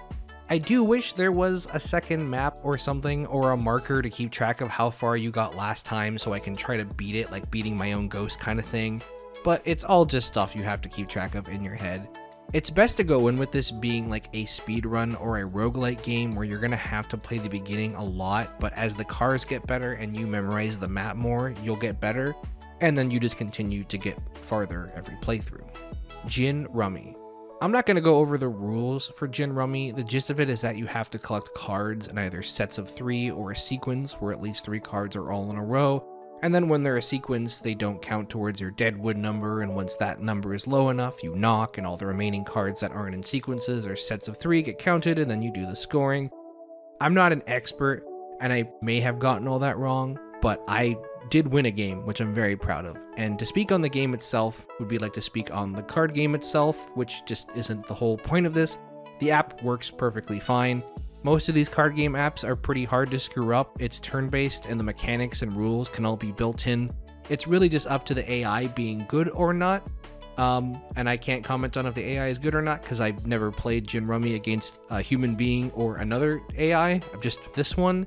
But honestly, this is my favorite game on the entire app so far. This is the only one I've gone back to play more than 3 times, besides the ones I already finished. I really like Gin Rummy, and this is just a very easy way to play against an AI that is somewhat challenging. And I'm not very good at the game, so even if it's a weak AI, that works for me. But yeah, I love this. This is my favorite one. This is the only reason I will ever open up YouTube Playables after this video is over. Gold Mahjong Fervor. Luckily for me, this is the puzzle matching variety of Mahjong and not like the real version with those really cool looking tables, because I think if the spirit of my Chinese ancestors saw me attempt to explain the rules of this game, I would probably have misfortune cast upon me and my family for generations. I don't even know how to pronounce Mahjong. I think that's how you say it. They're probably getting mad at me for that too. You've probably seen some version of this before. Basically, you have to match the images to remove the tiles, and once you get to the 2 gold tiles, then you're good. There is sometimes a wrong way to do things. It's not as simple as just matching the shapes. You have to look at what matching will unlock on lower tiers and account for it. But the game does give you unlimited undos to help you out. Not much more to say beyond that. It's pretty standard, but it plays just fine. Helix Jump. Rotate the tower and send your ball down as far as you can without hitting the color you're not supposed to. There's 2 power-ups you can buy with the money if you're not spending it on skins, which is speeding up and smashing through a few platforms, and protecting yourself from potential death for a limited amount of time. There's also a leaderboard, but the leaderboard never changes. You're always roughly in the same position with a bunch of AI portraits around you because YouTube Playables don't connect to other users. It's really finicky. If you have a trackpad or a bad mouse, then you won't be able to do this at all. I imagine it's probably a lot easier and more intuitive on mobile. But it could be a fun challenge to improve your mouse dexterity, I suppose. And hey, we're kind of at the halfway mark of this video, and if you're enjoying it so far, I would love for you to come check out the other stuff I have, whether it's me streaming live on Twitch, whether it's my other channels like my Ghostboy259 channel where I have single game reviews of games that I've streamed. You can come join us on Discord, hang out in Discord, join us for very smart, intelligent chats about things that don't happen, but if you join, maybe it'll get smarter, and it could happen. And you can also check me out on Patreon if you want to see a behind the scenes video of this, of every video I make. If you want to see content a little bit early, all that stuff really helps me out. And the more support I get on literally any of those, even without paying, if you just go subscribe to the other channels or come watch me on Twitch, all of that helps and helps me make content faster for you. So thank you for watching. Please go check that out and follow me on Twitter or X or whatever the crap, whatever. Hide and seek. I am going to assume that this game is 100% meant to be played with other people, and low-key, I think that would actually be kinda hype. Basically every round you pick 1 or 2 seekers, and if you're a seeker or a hider, then you do the thing. If you're a hider, you can see the seeker and his line of sight, and if there's only 1, it's obviously incredibly easy to remain hidden, and if there's 2, it's maybe a bit trickier, but they don't work together in tandem, and often they'll end up on the same route so you can avoid them. Sometimes there are little puddles on the ground that have gold on them, so if you want the gold, you'll have to step through, and then your footsteps will be visible for a while. but the gold only unlocks skins, so there's almost no point in collecting it, but I try to anyways because otherwise it just feels pointless. Once your fellow hiders get captured, you can also go up and release them, and they can go and release you, but the game doesn't tell you that they can release you, it just offers the restart button right away, so unless you wait, you actually won't ever find this out. When you play as the Seeker, everyone is invisible unless they stand in the puddles. But you can see the direction they all go at the beginning, and it's not crazy hard to find a majority of them right away. I don't know if they can free their allies, I never personally saw it happen. And it will also have random points where you can see a cloud of white dust, so it's very much saying, hey, here's where they are.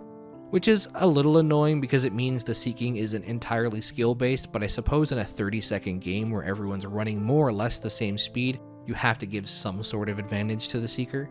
Again, playing with the same NPCs over and over isn't the most exciting, but I think playing a longer version of this game with a bigger map and a few friends in a lobby would actually be pretty fun and hype. Maybe like a prop hunt thing, but honestly prop hunt already exists, so just do that. Idle Restaurants. Idle Restaurant is an idle game that's pretty quick and goes by really fast. You pretty much start the game making money and you just never stop. In terms of a restaurant management game, it's non-existent. You don't have to pay a lot of attention, you don't have to clean things, pay salaries, customers don't get mad. You just control the chefs, where you can upgrade their meal quality so that each meal is worth more, up to 3 stars. And then you control the speed of the conveyor belt, so how fast customers get their food, the price of the food, and how many seats are in the restaurant. There are tips on the conveyor belt occasionally, but beyond that, just click and sit back and wait. The tutorial mentions a food critic boost that doubles everything, but it's just not here. I assume maybe if there's a mobile app version that it's there, and it's probably at the cost of an ad, which is pretty common for these types of games, but it was not implemented in this version. You can only manage one restaurant at a time, but your money carries over from place to place, so even if you go to a new restaurant, your old one will still make you money, so you might as well just finish upgrading that one before moving to the next one. These kind of things are my favorite because I like to do dumb things like only increase the seat count even though the service is super slow and there's only one chef working for cheap, and then come in with a heap of money and upgrade it all at once. Things do eventually max out though, so you might as well just max everything out early before moving on. It's very simple, very easy, very casual, but it works. You make enough money that you never really want to step away from what's going on for too long. There's no way to mess it up or get anything wrong or put something in the wrong upgrade. I would definitely put this on the cozier side of the games on this list, and I finished it in about a day or so, and that includes stepping away for sleeping time and then coming back and it's done. Jewels Planet. It's Bejeweled. Line up 3 jewels and get points. Line up more, get cool gems that do cool things, and get even more points. You have a limited amount of turns and a lot of power-ups to use. You have to use coins to buy them, and the way to get coins is to complete levels. You're not really going against someone, but rather someone's score. Profile pictures that look maybe a little bit less like AI, so I've decided to blur them out just for safety, but they're really just placeholders. They don't make a difference or matter. Win or lose, you get coins, and then you just do it again. It doesn't build to anything, there's no levels or anything like that. You kind of just keep doing it, which is kind of the foundation of a lot of these games. They also try to be a bit fancier than Bejeweled by making maps not a box, but honestly, I hate this. It puts a lot of emphasis on how you can get 4 or 5 in a row to get special gems that will rack you up a ton of points, and then it gives you maps where it's almost completely impossible to get 4 or 5 in a row, thus cutting you off from the most desirable part of the game. It also gives you options like doubling your coins or getting 3 extra moves when you pretty much lost, and I'm pretty sure both of these are supposed to be attached to ads, but since there's no ads, it's just a free boost that you might as well do. Some games really didn't bother to change or adapt their game to the platform, and it shows which ones did and which ones didn't. Honestly, they may not have even had an option. It might have just been straight ported, and some of them just had the foresight to think ahead. Knock 'em All. Knock 'em All is a weird first-person game where you have crash test dummies walking as slowly as they possibly can towards you, and you can either shoot them on their body to knock them off the platform, or, most likely, shoot them in the head, which just knocks them out. I don't know why they made the movement like this. Between segments, you just jump around and, you know what I'm gonna say. Motion sickness inducing, am I right? It's really cool. You can upgrade your gun, but you don't need to. Occasionally you have a boss fight which you have to shoot the bombs coming your way or you'll die, but the bombs often go out of your field of view too quickly, or they're hidden by your gun, and if you're on mobile they'd probably be hidden by your hand too, but it's really the only chance you'll have of dying while playing this game, and there's no consequences, so it doesn't matter. The most annoying part is that when you unlock a new gun, it always starts you off with the first one. So if you're trying to go fast, you'll keep picking the wrong starting gun by accident. It's just a small detail that you don't really think about until you play it, but if I have a better gun, I always want to use it, or at least just let me use the last gun I equipped, and then if I want to change, I'll change it on my own. There's also a power-up bar that charges and gives you some explosive ammo, but you won't need it. Honestly, this game looks like it would be cool to speedrun, but I'm not going to sit through what I assume is over 100 levels to find out how or if it ends. Ludo Carts. Ludo Carts is a very basic board game. You probably played something similar. Or actually maybe you haven't. Do kids play board games nowadays? There are many games similar to this in the board game echelon, such as Sorry, Parcheesi, or of course, Ludo.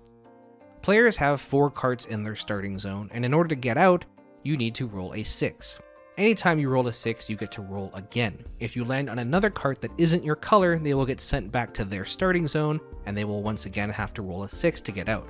Along the way, you'll have little power-up spots that give you things like adding +4 to your roll, choosing which number you roll, sending an opponent backwards, an oil spill that causes opponents to stop when they hit it, or freezing a car, which then can't move until that player rolls a 6. There is a decent amount of strategy involved, although a lot of it is just luck, and most of that strategy is just which car you move when. And unfortunately, there is way too many times where you can just be stuck at the finish line or at the starting area just waiting for the right number. Once you're in the finish zone, you need to have the exact amount of spaces left in your roll to win. But if you have something like 5 and you roll a 3, you can still use the 3, you just have to finish with the right number. The first player to get all 4 carts in the finish line wins. There's no second or third place, you just win or lose. Occasionally, carts will glitch and get stuck, and I've only ever seen it do it when a cart was technically finished already, so visually you just have to remember, but it is kind of buggy. That's the game in a nutshell. It's slow, it takes like over an hour to finish a game sometimes, and for some reason I played it multiple times. I cannot really explain the compulsion. It was such a low effort thing to have on the side that required such minimal attention, and even though I'm pretty confident I will go the rest of my adult life having never played a game of Sorry ever again, it was just the perfect little side thing that I could barely pay attention to but still feel like I was playing something. The game has an option to do multiplayer, however, and if you do that, I don't know what to tell you. Just don't do it. Just stop it. Stop it right. Stop. Ludo King. It's the same game, but it's worse. It's literally just the board game. So take away all the power-ups and you've got Ludo. The only real discernible difference is that when you're in someone else's starting area, it's also considered a safe zone. So sometimes spaces get just a little overcrowded. And when you bop someone back to the start, you get an extra turn. But without the power-ups, it's basically a worse version of the other one. The whole appeal of board games is playing with other people, so even a basic game like this, which you're probably playing with like an elder or a child anyways, can be fun in the right group, but this just isn't exciting. Lunchbox Ready. If you thought that ice cream game was shallow, this is shallower than a mountain range. I don't know if I'm using that correctly, because it's not shallow. No, it is shallow, right? And then if I say it's a mountain, then it's not, because it's the opposite, because it's very unshallow. All you have to do is pack lunch boxes. For some reason, you run a business where people just walk up to you and you pack their lunch and then they give you money for it, and you just keep doing that. You can stack the boxes any way you want, although sometimes if you put an item in the wrong position, you can't fit everything in. And then you lack the motivation to undo everything, because why would you? Man, this guy wants way too much chocolate milk. Magic Cat Academy. I never thought I would actually enjoy a game called Magic Cat Academy. It's legitimately difficult. Ghosts will swarm you, the Magic Cat, obviously, and one of 5 shapes will be over their head. A vertical line, a horizontal line, an arrow pointing up or down, or a lightning bolt. You have to do the symbols to get rid of the ghosts before they get close, and there are a lot of them, and they don't move slowly. It helps once you figure out that for the arrow shapes you can do a curve instead of an actual point, but even then there are a lot of things to look at once, and I legitimately started to panic while playing. The only downside is that the game is only about 7 minutes long until you're done the whole thing. I really enjoy this concept. It feels very Flash game inspired to me, or maybe something you would see on the Wii but it wouldn't work. I imagine it would kind of be awful to play on mobile, especially for right-handed people, because most of the bosses tend to be on the right side of the screen where your thumb would be over the phone, so it would be pretty easy to accidentally block your own view. But otherwise, I really like it. I just kind of wish they made it longer, and I consider myself a fan of Magic Cat Academy. What a strange sentence. Makeup Kit Color Mixing. In this game, you select 4 colors from a random image that they've given you over hundreds to choose from, and apply them as eye makeup to models. There are over 100 images of just things and people and stuff, and you choose your 4 colors from it, and then you just keep doing it over and over. I'm pretty sure some of these images they do not have the rights to use, and maybe one day I'll sit through and do them all. I'm not kidding. I am kidding. Am I kidding? Here's an Obama-inspired palette.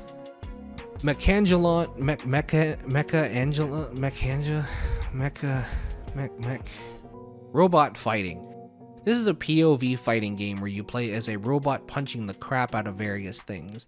The game kind of sells you on this idea that you have to aim your attacks and then dodge incoming attacks, which kind of seems hard at first because you have less than a second to react to incoming attacks, and aiming takes time, and you can get hit while aiming.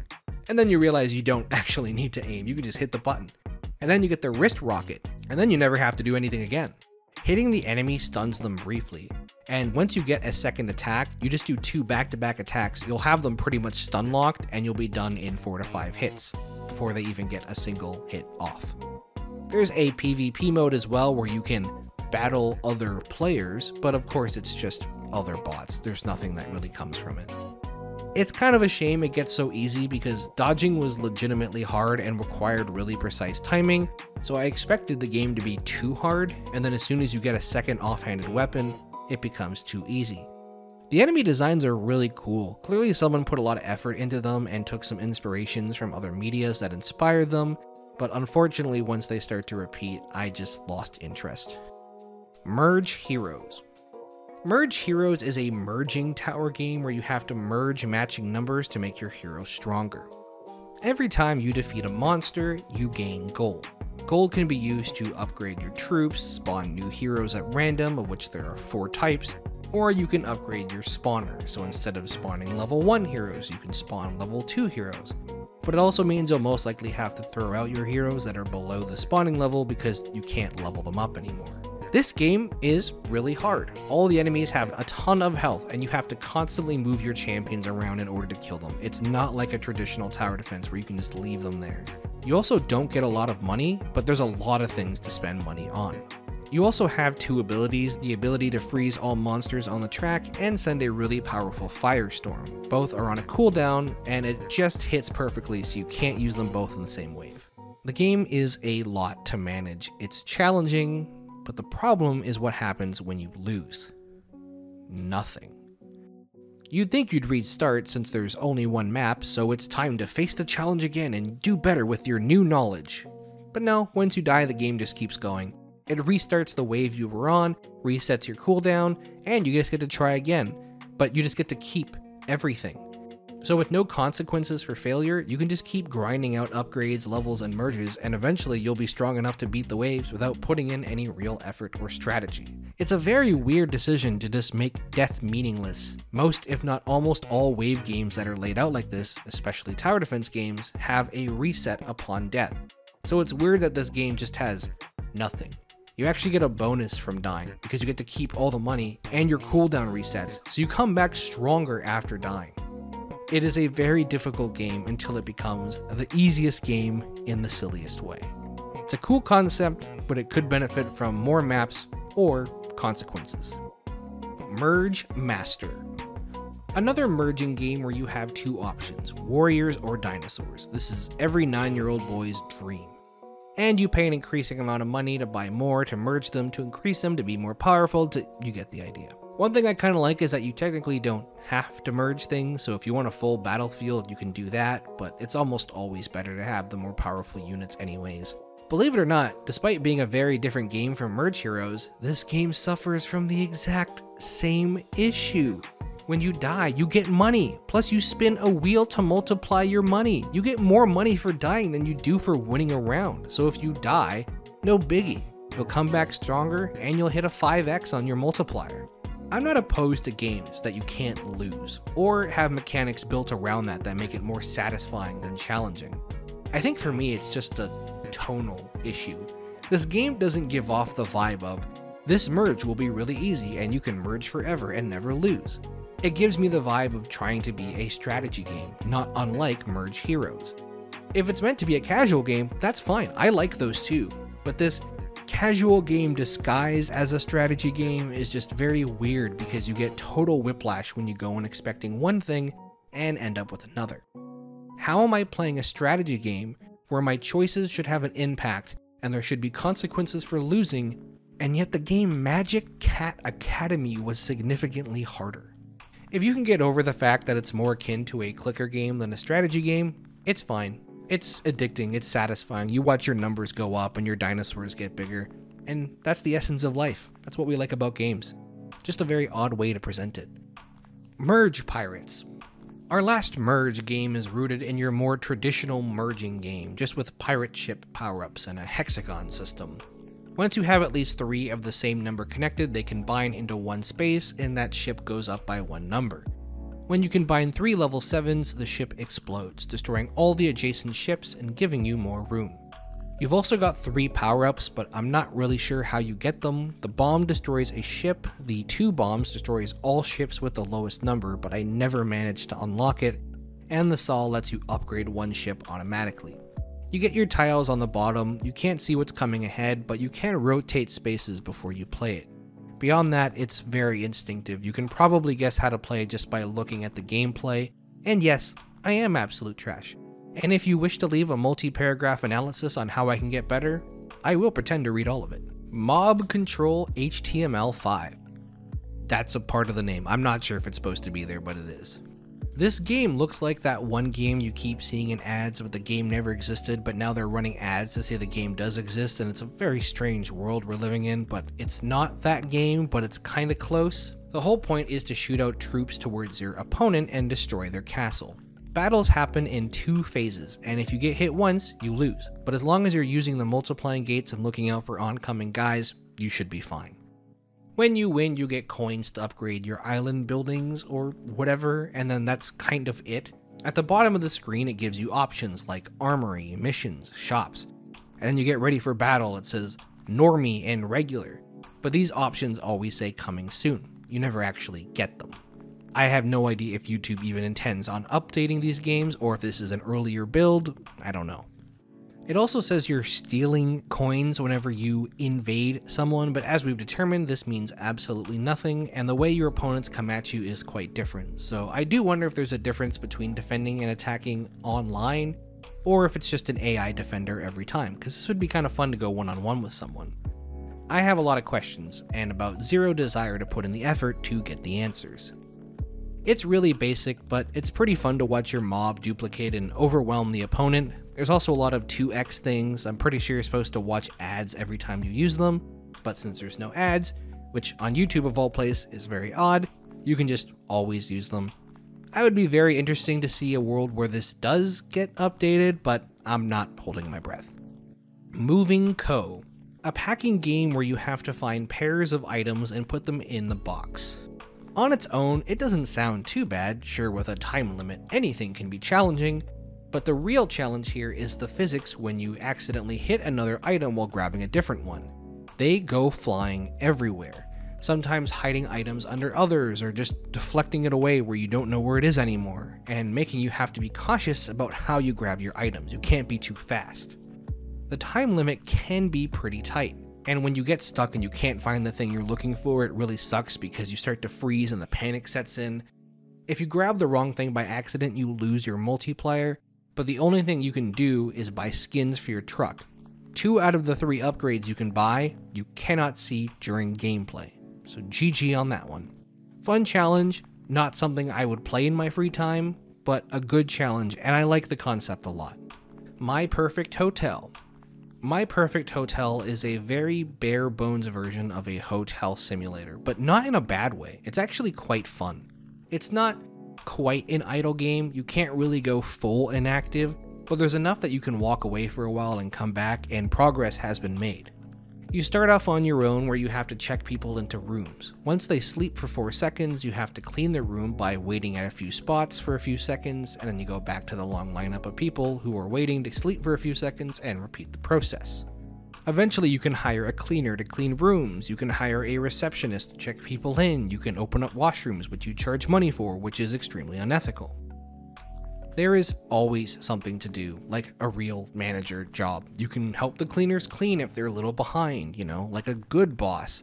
You're also the only one who can restock toilet paper for a while until you unlock the loader. There are tips that just hang out in every room until you go and collect them, and they can add up to be quite a bit. Sometimes customers will want an iron or champagne or something that only you can deliver. And then of course you've got your dirty, filthy bathroom money to collect. The hotel just gets bigger and bigger. There is always something that you can be doing if you want to maximize profits, and then you'll just want to keep playing. The loader is also really slow, and you probably want to stay on top of toilet paper. You can upgrade all of them, and in the case of the loader, you can have multiple.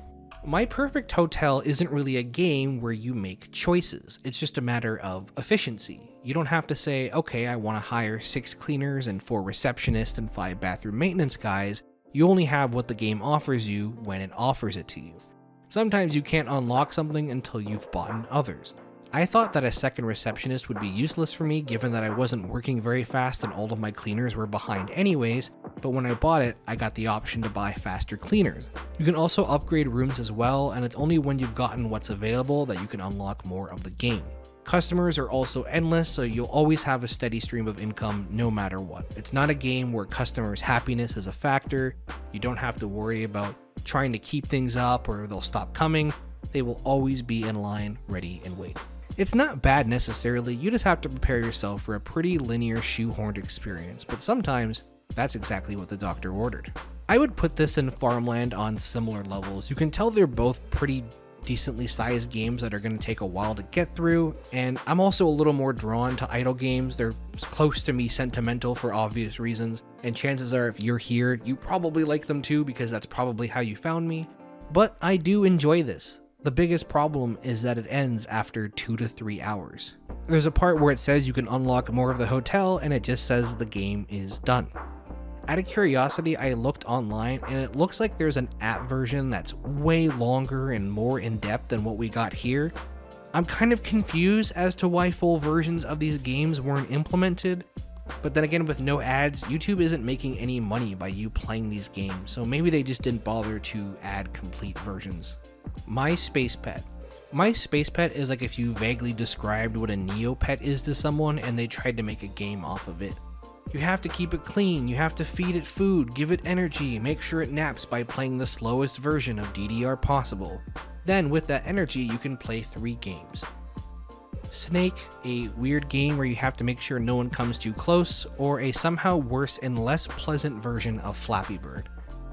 I think that this game might be targeted towards people about 25 years younger than I am, and even that might be a bit of a stretch. Northern Heights.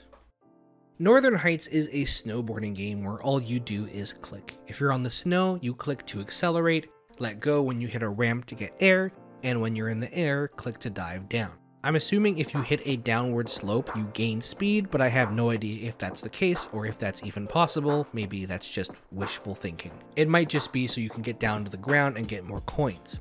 At the end of the track, which seems to be RNG for the most part, you hit a ramp and try to go as far as you can. You get coins after your attempt, which can be used to buy outfits and visual things, but also increase your speed and your coin multiplier. So it can be pretty hard to justify spending that money towards something that doesn't help you in the game when you use the same currency to get a better score and go faster. It's fine, it just gets old really fast. Om Nom Run. I guess this game is based off of Cut the Rope because that's the thing's name. Anyways, no, it can't be. No, What is this? No. I can't do this. I gotta get out of here. I gotta get out of here. Own It Connect Classic. This is a really weird Connect 2 game where you need to match up two pieces. The game offers no instructions as you hop in, and later I found this graphic which is still really vague. It just feels really inconsistent. Sometimes I can connect two, sometimes I can't. I don't really understand. I know sometimes you like to be vague and fancy, but if it stops people from playing the game because they can't figure out how to play the game, then what are we doing here? Phone case DIY. Make a phone case. That's it. It's somehow less involved than making ice cream, which is honestly impressive. I got nothing else to say. It's art, it's magic, it's an experience. Someone give the Pope this game. Pirate Pop. It's another bust-a-move clone. It's a lot slower than the one that we played earlier. It's also a little more difficult. You actually get pieces you can't use and you have to burn them off to the side or whatever. Although sometimes you just won't get the pieces you need and you can't complete the map. Or maybe it's a lot harder than I thought. Either way, I'd still stick with the other one if you had to choose one, but pick your poison. Pocket Battle Royale. As the name implies, this is a battle royale game that happens in your pocket. What else do you need to know? The only control is movement. Everything else happens automatically. When you walk over a chest, it takes some time, but it opens, you level up, and you can pick up the weapon the chest drops. The game will also tell you if it's better or worse or equivalent to what you have already. To shoot someone, all you need to do is be in their vicinity, which of course means they'll be shooting you too. There's no aiming, everything is locked on automatically, and the red bars below your health is how much ammo you have. Once you're out of combat, you start to regain health, and after a set amount of time, a void will start to swarm the battlefield. It's very Fortnite inspired. Depending on your placement, you will get coins which you can use to unlock skins or upgrade your guns, and new stages unlock with a certain amount of wins. The gameplay of the game is not all that interesting. Maybe a bit more fun with other human players, but there's just not enough to do. It's a lot of standing still and shooting each other and taking hit for hit, but I will say that every other aspect of this game is done correctly. You unlock things for winning, you have coins which you can use for help or spend it on visual stuff. The progression and everything is perfect, it makes sense, this is great for this kind of a game, and there's plenty to build up to with 10 different characters and 4 different maps. It's just the gameplay itself doesn't hold my attention. Pocket Champions. I really like this game. Well over, I'd say 10 years ago when I was still in high school, yes I'm old, I played a hockey 3v3 version of this and I loved it. This is a little different, but I still enjoy it. You have 5 forwards, or strikers I guess, and a goalie, which is a larger unit that doesn't move as far. Drag back to shoot your players forward and hit the ball to get it into the net. 3 goals wins. One thing this game has that my hockey one did not have is passing. If you hit the ball and the ball directly hits your own player, it becomes a pass, which means that the player can take an extra turn and it'll actually push everything out of the way to get behind the ball, meaning you can totally cheese this by putting a bunch of guys in front of your opponent's net and just pass it up front. Beyond that, you play to unlock skins and new levels where you can bet more per game. It doesn't really need more than that. If you don't enjoy the base game once, you're not going to enjoy it and unlock anything more enjoyable. My biggest criticism is that it randomizes which team you're playing, which makes sense because there's a bunch of different logos, but there's also a few black and white logos that are really annoying to play against if yours is also black and white. And you know I gotta be black and white, I gotta stick with the branding. Just an option to choose which color or to switch before a game would be nice. It's nothing game breaking because obviously you just need to look up and take your time, but even just adding different color rings around the logos would make a big difference. There's not much to it, but I really like it. It doesn't need a lot to it. It's a very fun concept on its own. Rainy Boba Cafe. This is not so much a game, but an experience. And I don't mean that sarcastically. You have 3 lines for boba pearls, the drink and then syrup, and you can miss them all, and it doesn't matter, and you probably will because there's like a full 1.5 seconds delay between releasing the button and it actually stopping, and once you do 5 orders, the game ends. It shows you the credit and a replay button, and that's it. When I went to film school, we had this thing about interactive media and games and the difference. You know what? I don't even have enough gameplay footage to tell you this story. There's a difference between interactive media and games, and this leans towards the former. It's cute, the art is nice, it's an insane boba order, and that's my thoughts. Retro Drift.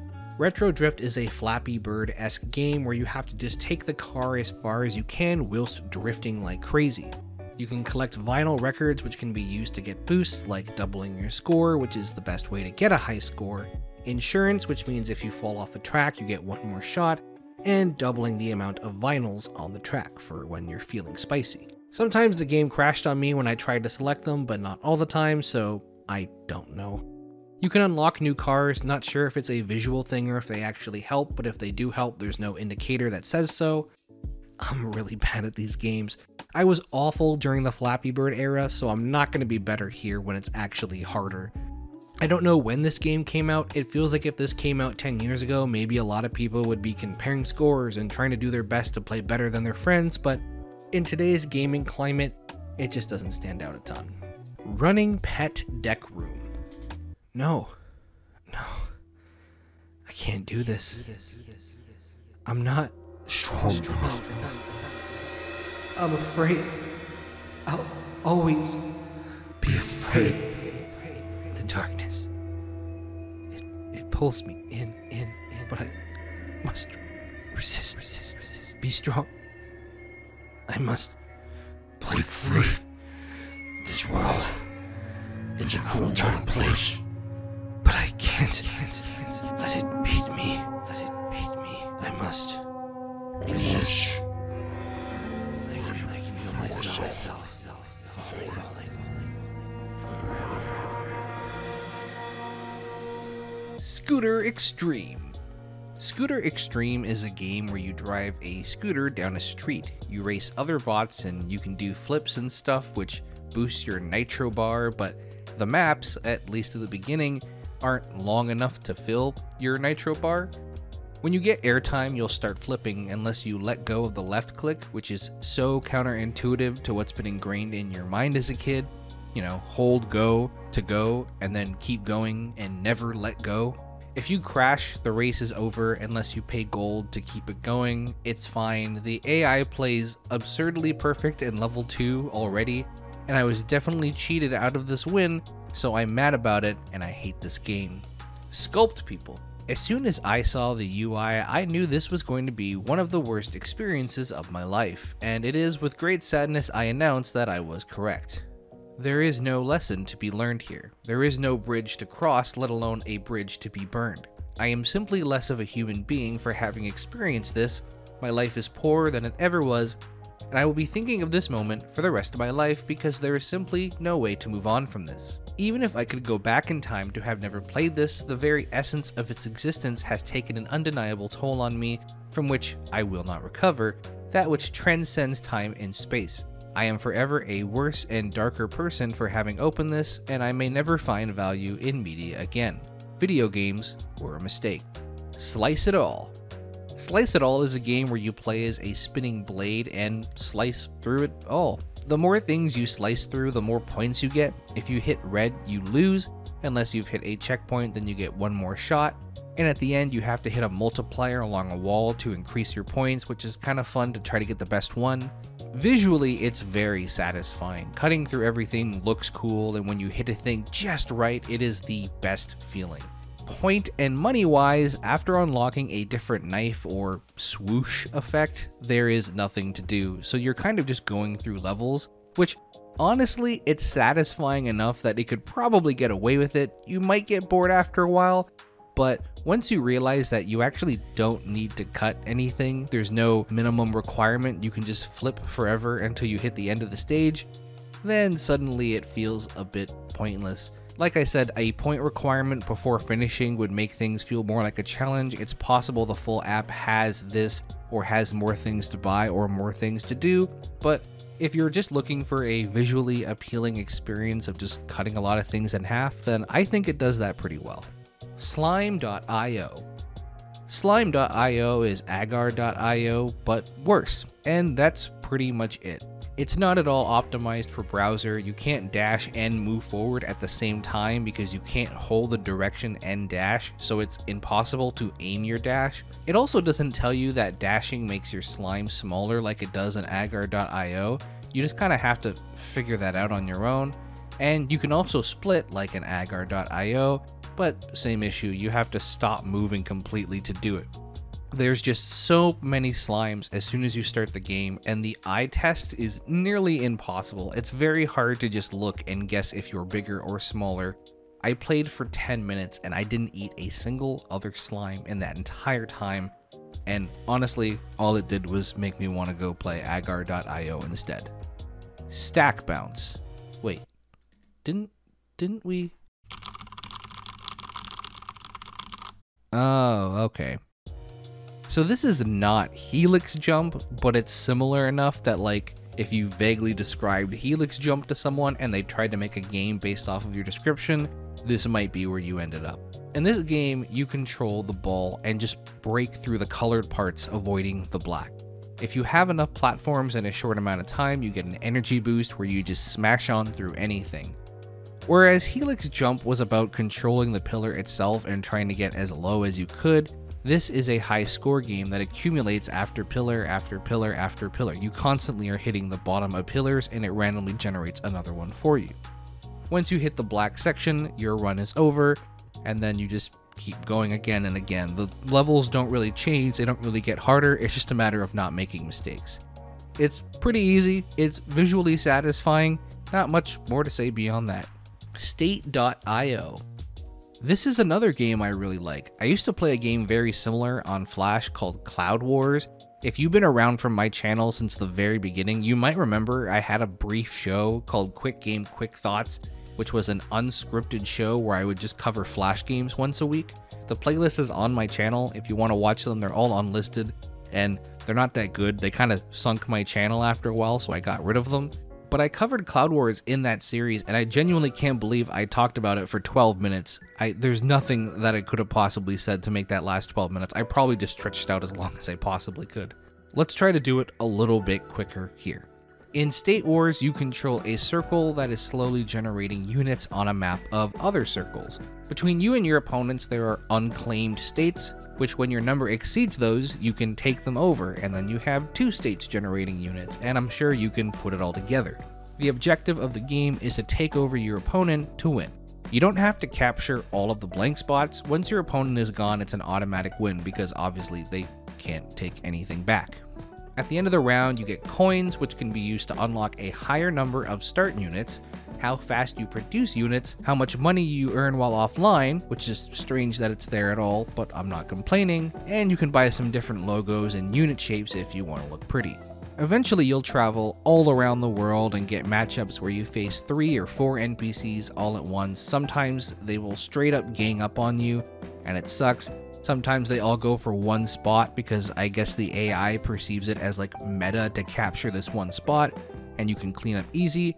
And sometimes you could literally just have to wait, and then once they make the first move, you take their home base and they pretty much screwed themselves. There's a few complaints, mostly that you can't zoom in, and even on a phone, it feels a little small and far away. It's even worse on desktop, as you can see. It's annoying when you swipe your mouse over a spot and it doesn't grab those units. It seems to be a little bit too precise, or you have to hold it for a little bit. And the whole point of the game is you're in a hurry. You want to go fast. And the maps do repeat themselves after a while. I get the name is State, but I would also love to see them branch out. I desperately want like a 100 spot battlefield with 10 different AI opponents, or some crazy shenanigans where it's the entire world and there's hundreds of states that you can go to and try to take over. But once the maps start to repeat and you're just playing the same game but with bigger numbers, it starts to get a little old. Still, I do enjoy this concept. I just wish there was more to do with it. Stealth Master. By now you probably recognize an aspect of this UI pretty well. This drag to move symbol haunts my very dreams, and when I close my eyes, I hear the screams of the lost souls of our past begging for salvation and freedom from their eternal damnation. It turns out, this game is not at all similar to the other ones. In fact, it's entirely different developer. So perhaps the little drag to move symbol is actually a generic asset that developers use for games that are on both desktop and mobile. Someone in the comments will know, I'm sure. I should probably know, but I don't. The goal of this game is to assassinate your main target at the top of a skyscraper, making your way through each level on the way to the top. In order to attack, you just need to be within vicinity of them, so the only mechanic in this game is movement. Guards have their line of sight, which is visible to you, and most of their attacks can be dodged because they're pretty slow. They also don't shoot you instantly, they take a second to react, which is really nice because if you're like me, you can just go in charging, considering you're most likely going to have a melee weapon. During your climb, you'll occasionally come across a store which you can buy things to aid for your attempt, but they only last for that target, and if you die, you lose it. These can be things like heals, better weapons, upgrade to weapons you've already got. There are two types of currency, these little ninja star coins which you can use to upgrade your character, and the cash which you use for all of these items. You get cash every level, but not enough to buy something every level, so you do have to be a little bit careful with your spending. There are 4 characters in total: Ninja, who you start with right away. No, not that ninja, thankfully. You get Lara Croft shortly after, and then the other 2 are RNG chance to get unlocked. You can switch your character before the start of any floor as well. They all have bonuses, although I'm unsure if the bonuses are things that happen automatically, or if the bonuses are like things you can unlock in the store. For example, the ninja has a shuriken in his unlocks, but I don't have that automatically. If I see it in the store, I still have to buy it. But sometimes I also get things for free, so I don't really know. It's not quite explained. There are cameras and laser grids and passcode locks to get around. I think my best comparison would be kind of like a top-down Sly Cooper. After a while, it stops throwing new stuff at you, but I could see myself being bored on a hot summer day as a kid and just grinding out every single character to see if there's a huge difference or a cool new boss or something. It's not something I would find myself playing now, but it's way more complex and in-depth than almost every other game we've played so far, so to that I give it a lot of credit. Super Goal. Super Goal is a fun soccer game, and I call it soccer because that's what we call it in Canada, I'm sorry. But it isn't quite the puzzle game that it wants to be, but I still think it's pretty fun. The objective of the game is to get the ball into the net. You control whichever blue guy has the ball, and if red gets possession at any point or the goalie makes a save, you have to restart that level. The reason I say it's not really a puzzle game is because the physics are really inconsistent, and that alone changes a lot about how you play. There's not really one solution to a level, which I don't think there should be, but I think the game wanted you to do a lot more passing. But you can just keep going for breakaway passes, and eventually you'll probably make it. You can just get a really good shot off and the goalie will just rob you. You can get your guy the ball and for some reason he just dribbles for 15 feet before you get control, which makes things way easier. The reason I still like this game is, for me, the coolest part is just when the player doesn't rotate automatically when receiving the pass. This means that sometimes you'll be facing backwards with your back to the net, and you have to pass backwards to someone else to continue to move the play forward, much like you would see in an actual soccer game.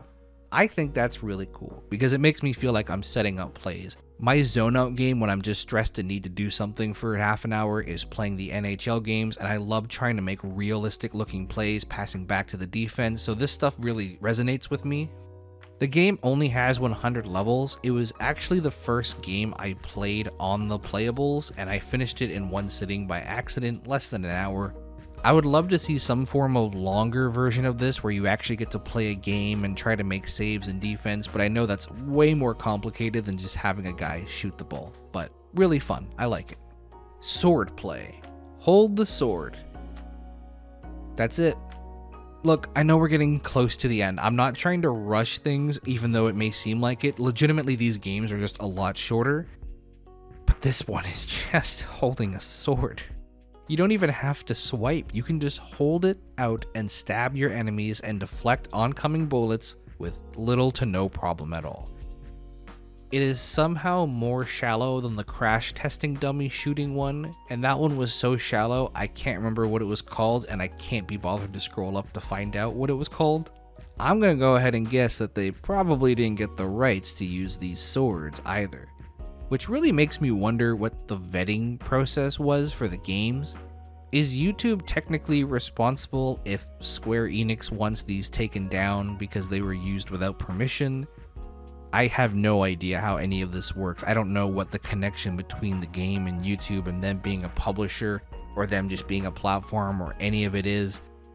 I'm just thinking out loud, but if you have any theories, I would love to know. Tall Man Run. I feel so weird just saying the title of the game like, because but I don't know what else to do. I want to say the name of the game, but I don't want to start every like paragraph with the name of the game. But I feel like an idiot doing it. So here's a look into the psyche and the mind of narrating Ghost Boy, I suppose.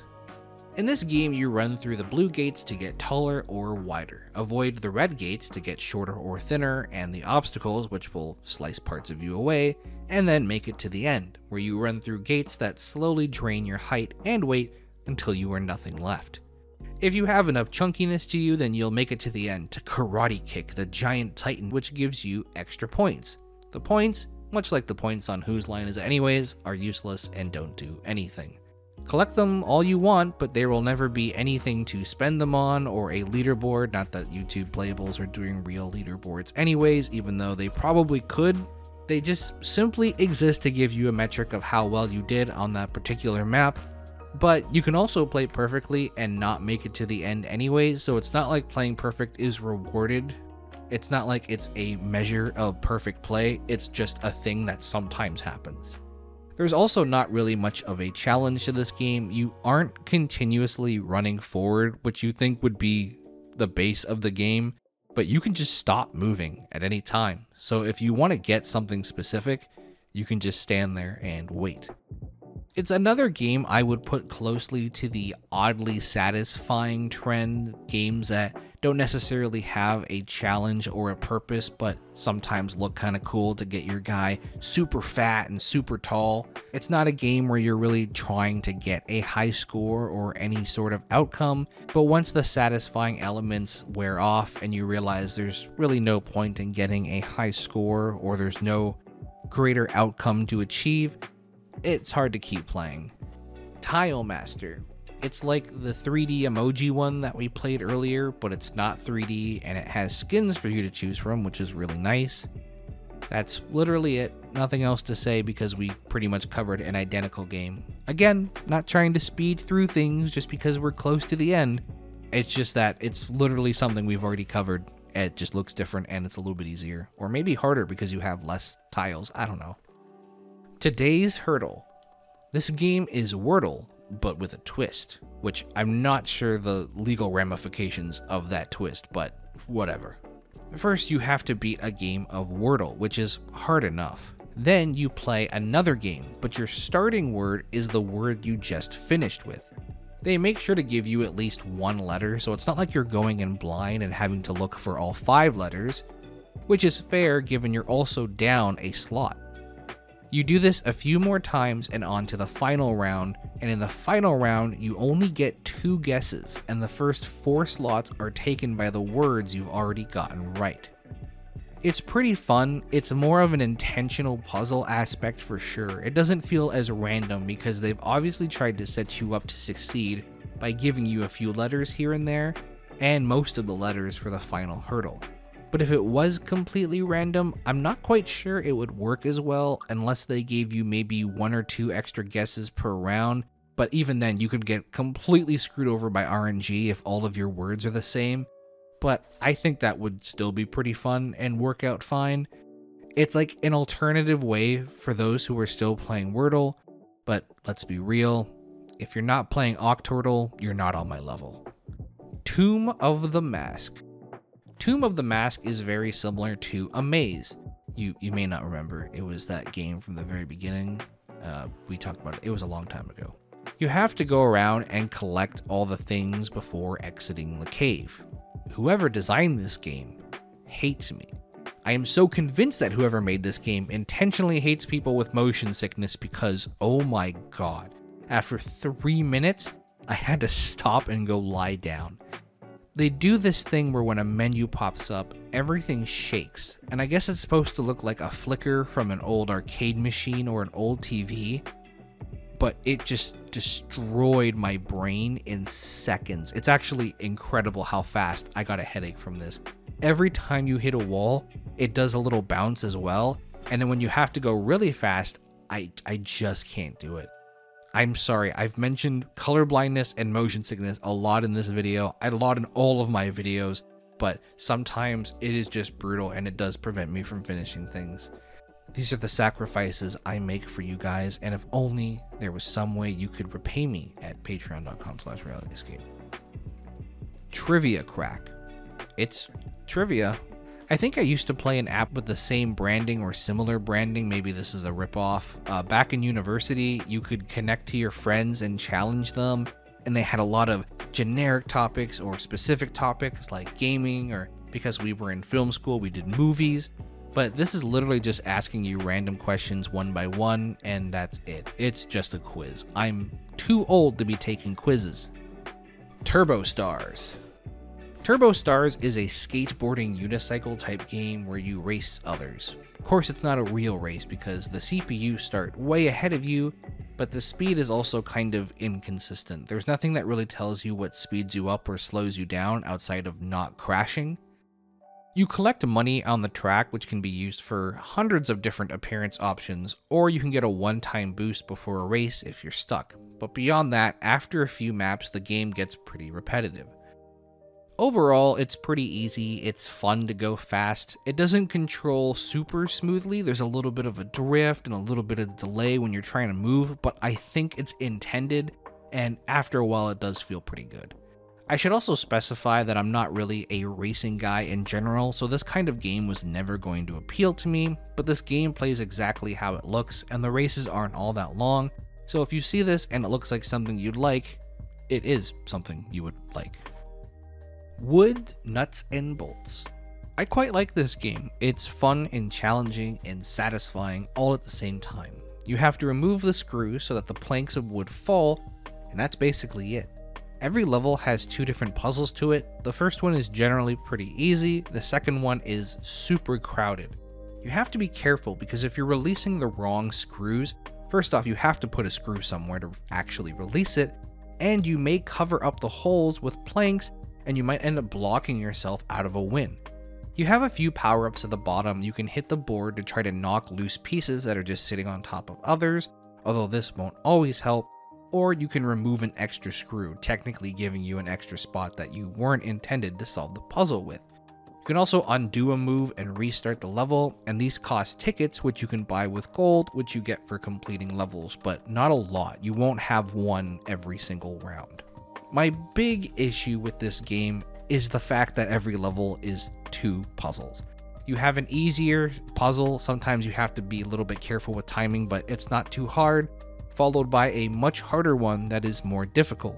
You can use your tickets, mess up, and then you have to go back and do the first one, and you no longer have those tickets, and you already know how to do the first one, and you probably did it with very little difficulty because it's not that hard. And it's just a waste of like 35 seconds that you shouldn't have to go through. For a game that is a puzzle game, I want to continue to tackle the puzzle again and again until I get it right. And going back to do an easier level first is just an unnecessary delay that really takes me out of it. I'm already frustrated a tiny little bit for not having solved the puzzle on the first try. Now I'm more frustrated because I have to go back and do another puzzle that was really easy first.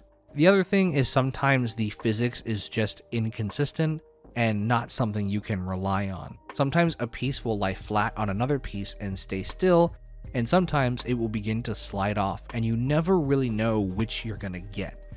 If you're hoping a piece will slide off and it doesn't, that could cost you your run.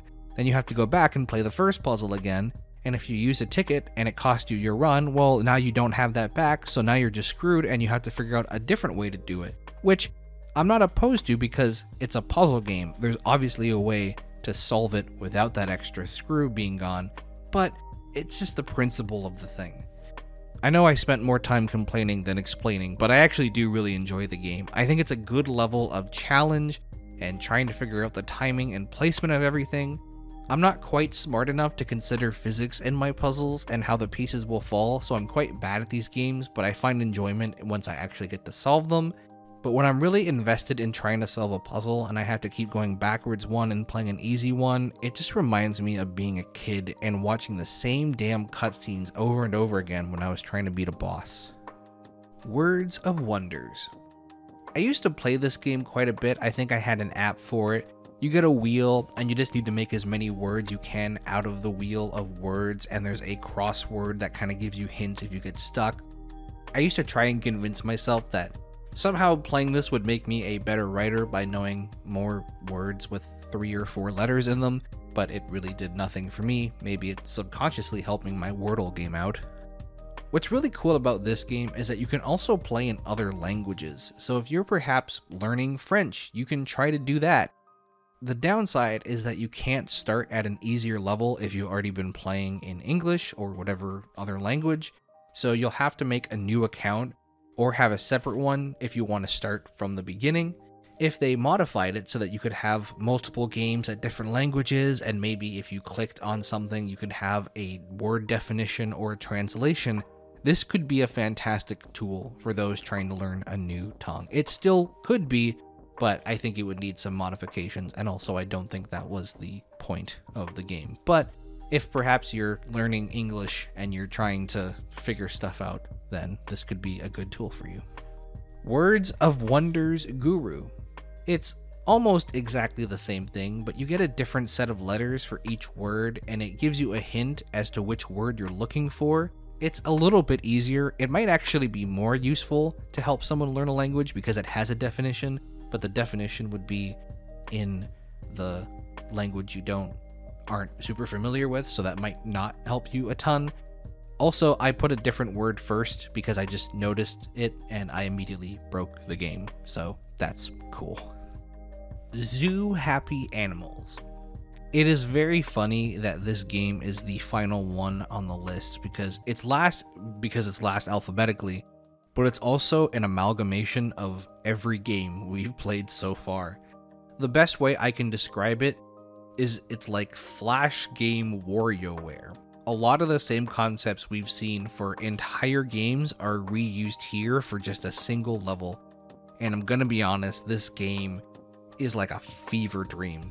Actually, it's like several fever dreams. Everyone looks out of their mind, people are getting eaten.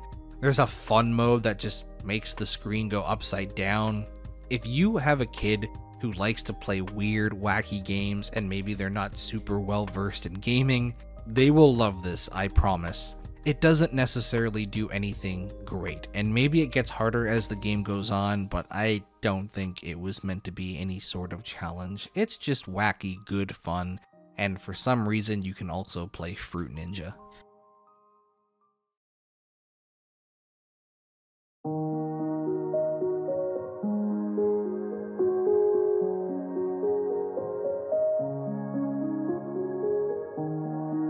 YouTube Playables are such an interesting addition that I can't say I understand the immediate impact of.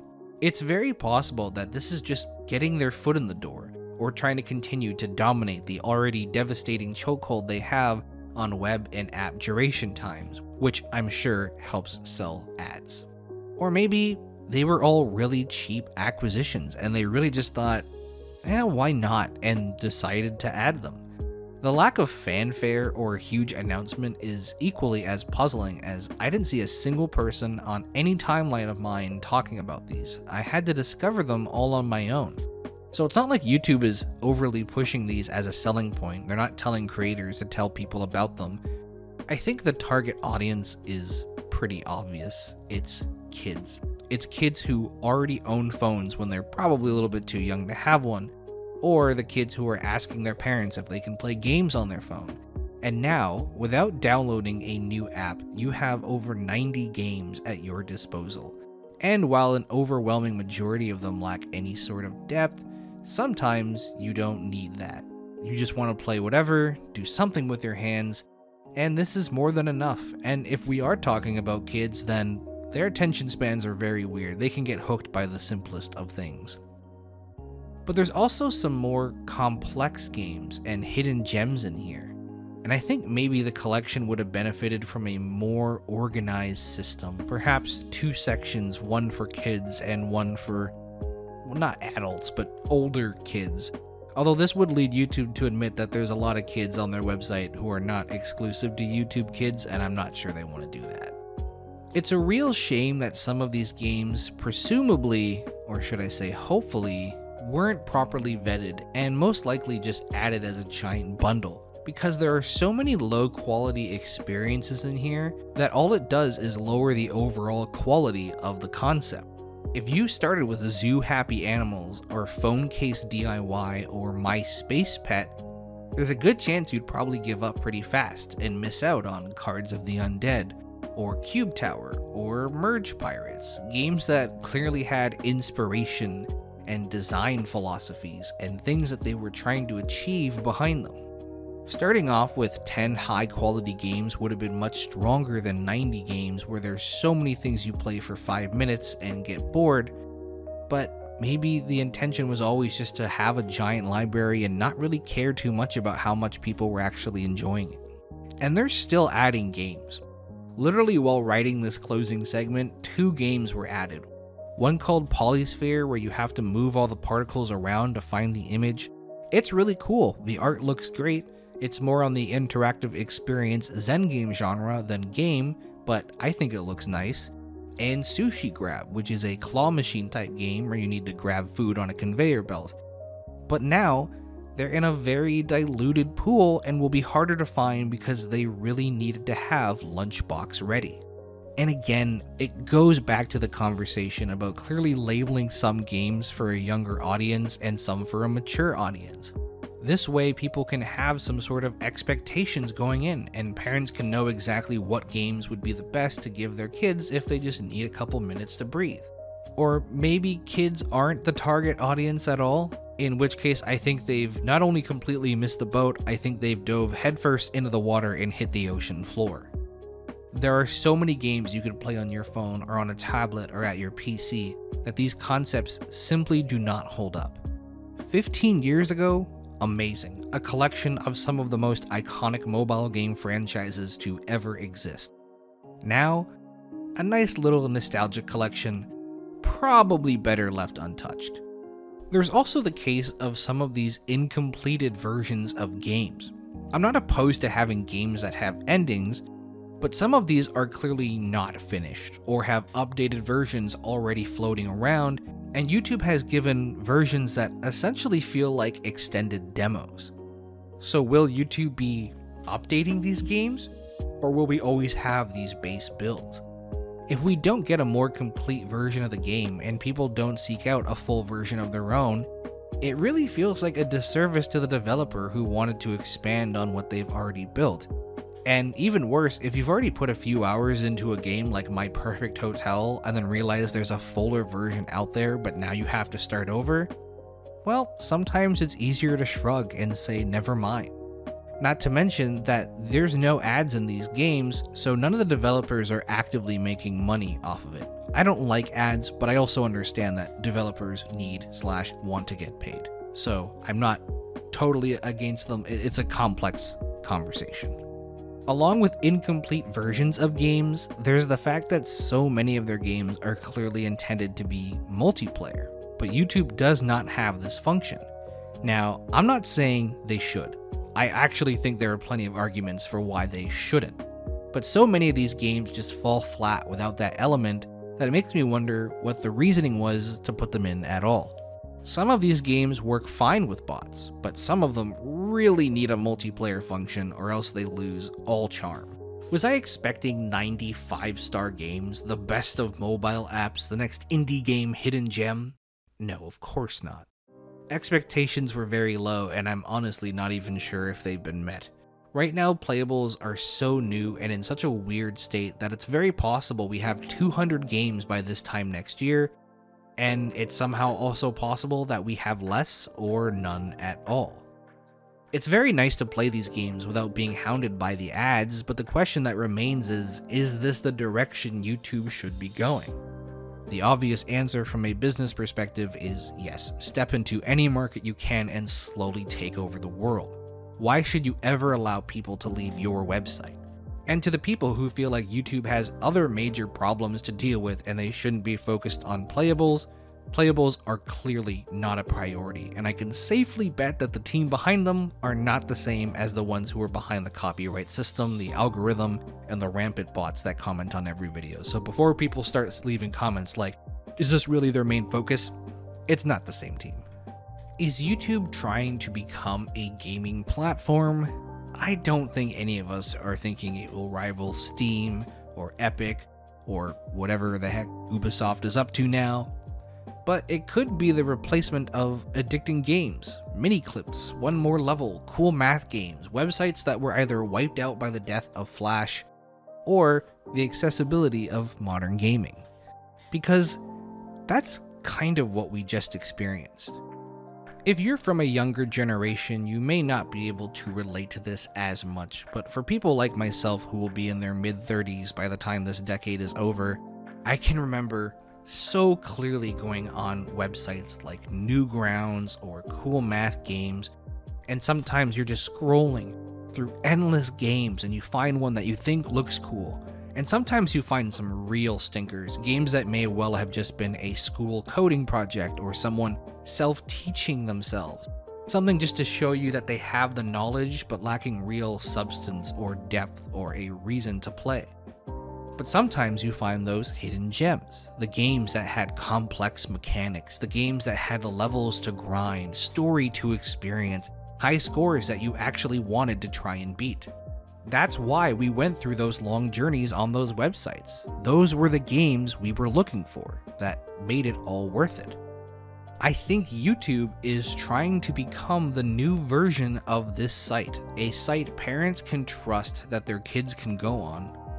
It's a familiar name, no online play, and they can sift through piles of games to find the diamonds in the rough. And I think YouTube will succeed. I think as Playables continue, they will acquire more and more games, maybe bigger games, games we find ourselves actively wanting to play, especially if they lean into the idle game. And maybe one day we'll see a YouTube Playables original. I don't think it's that crazy of an idea. It's something I'm eager to keep an eye on, but overall what we have right now is exactly what we see. Ideas, concepts, not very strong in execution, but a lot of room to get better. When I heard about Playables, I thought maybe it was going to be a way to game while watching videos at the same time, really bring those TikToks with gameplay on the bottom and substance on the top to life. I'm actually glad that's not what it turned out to be. I think it's a feature that might as well exist. It'll probably happen sooner than later, and I'm kind of hoping it doesn't, but at the same time, let's be honest, most of us who are watching this video right now have it open on a second monitor while you're doing something else anyways.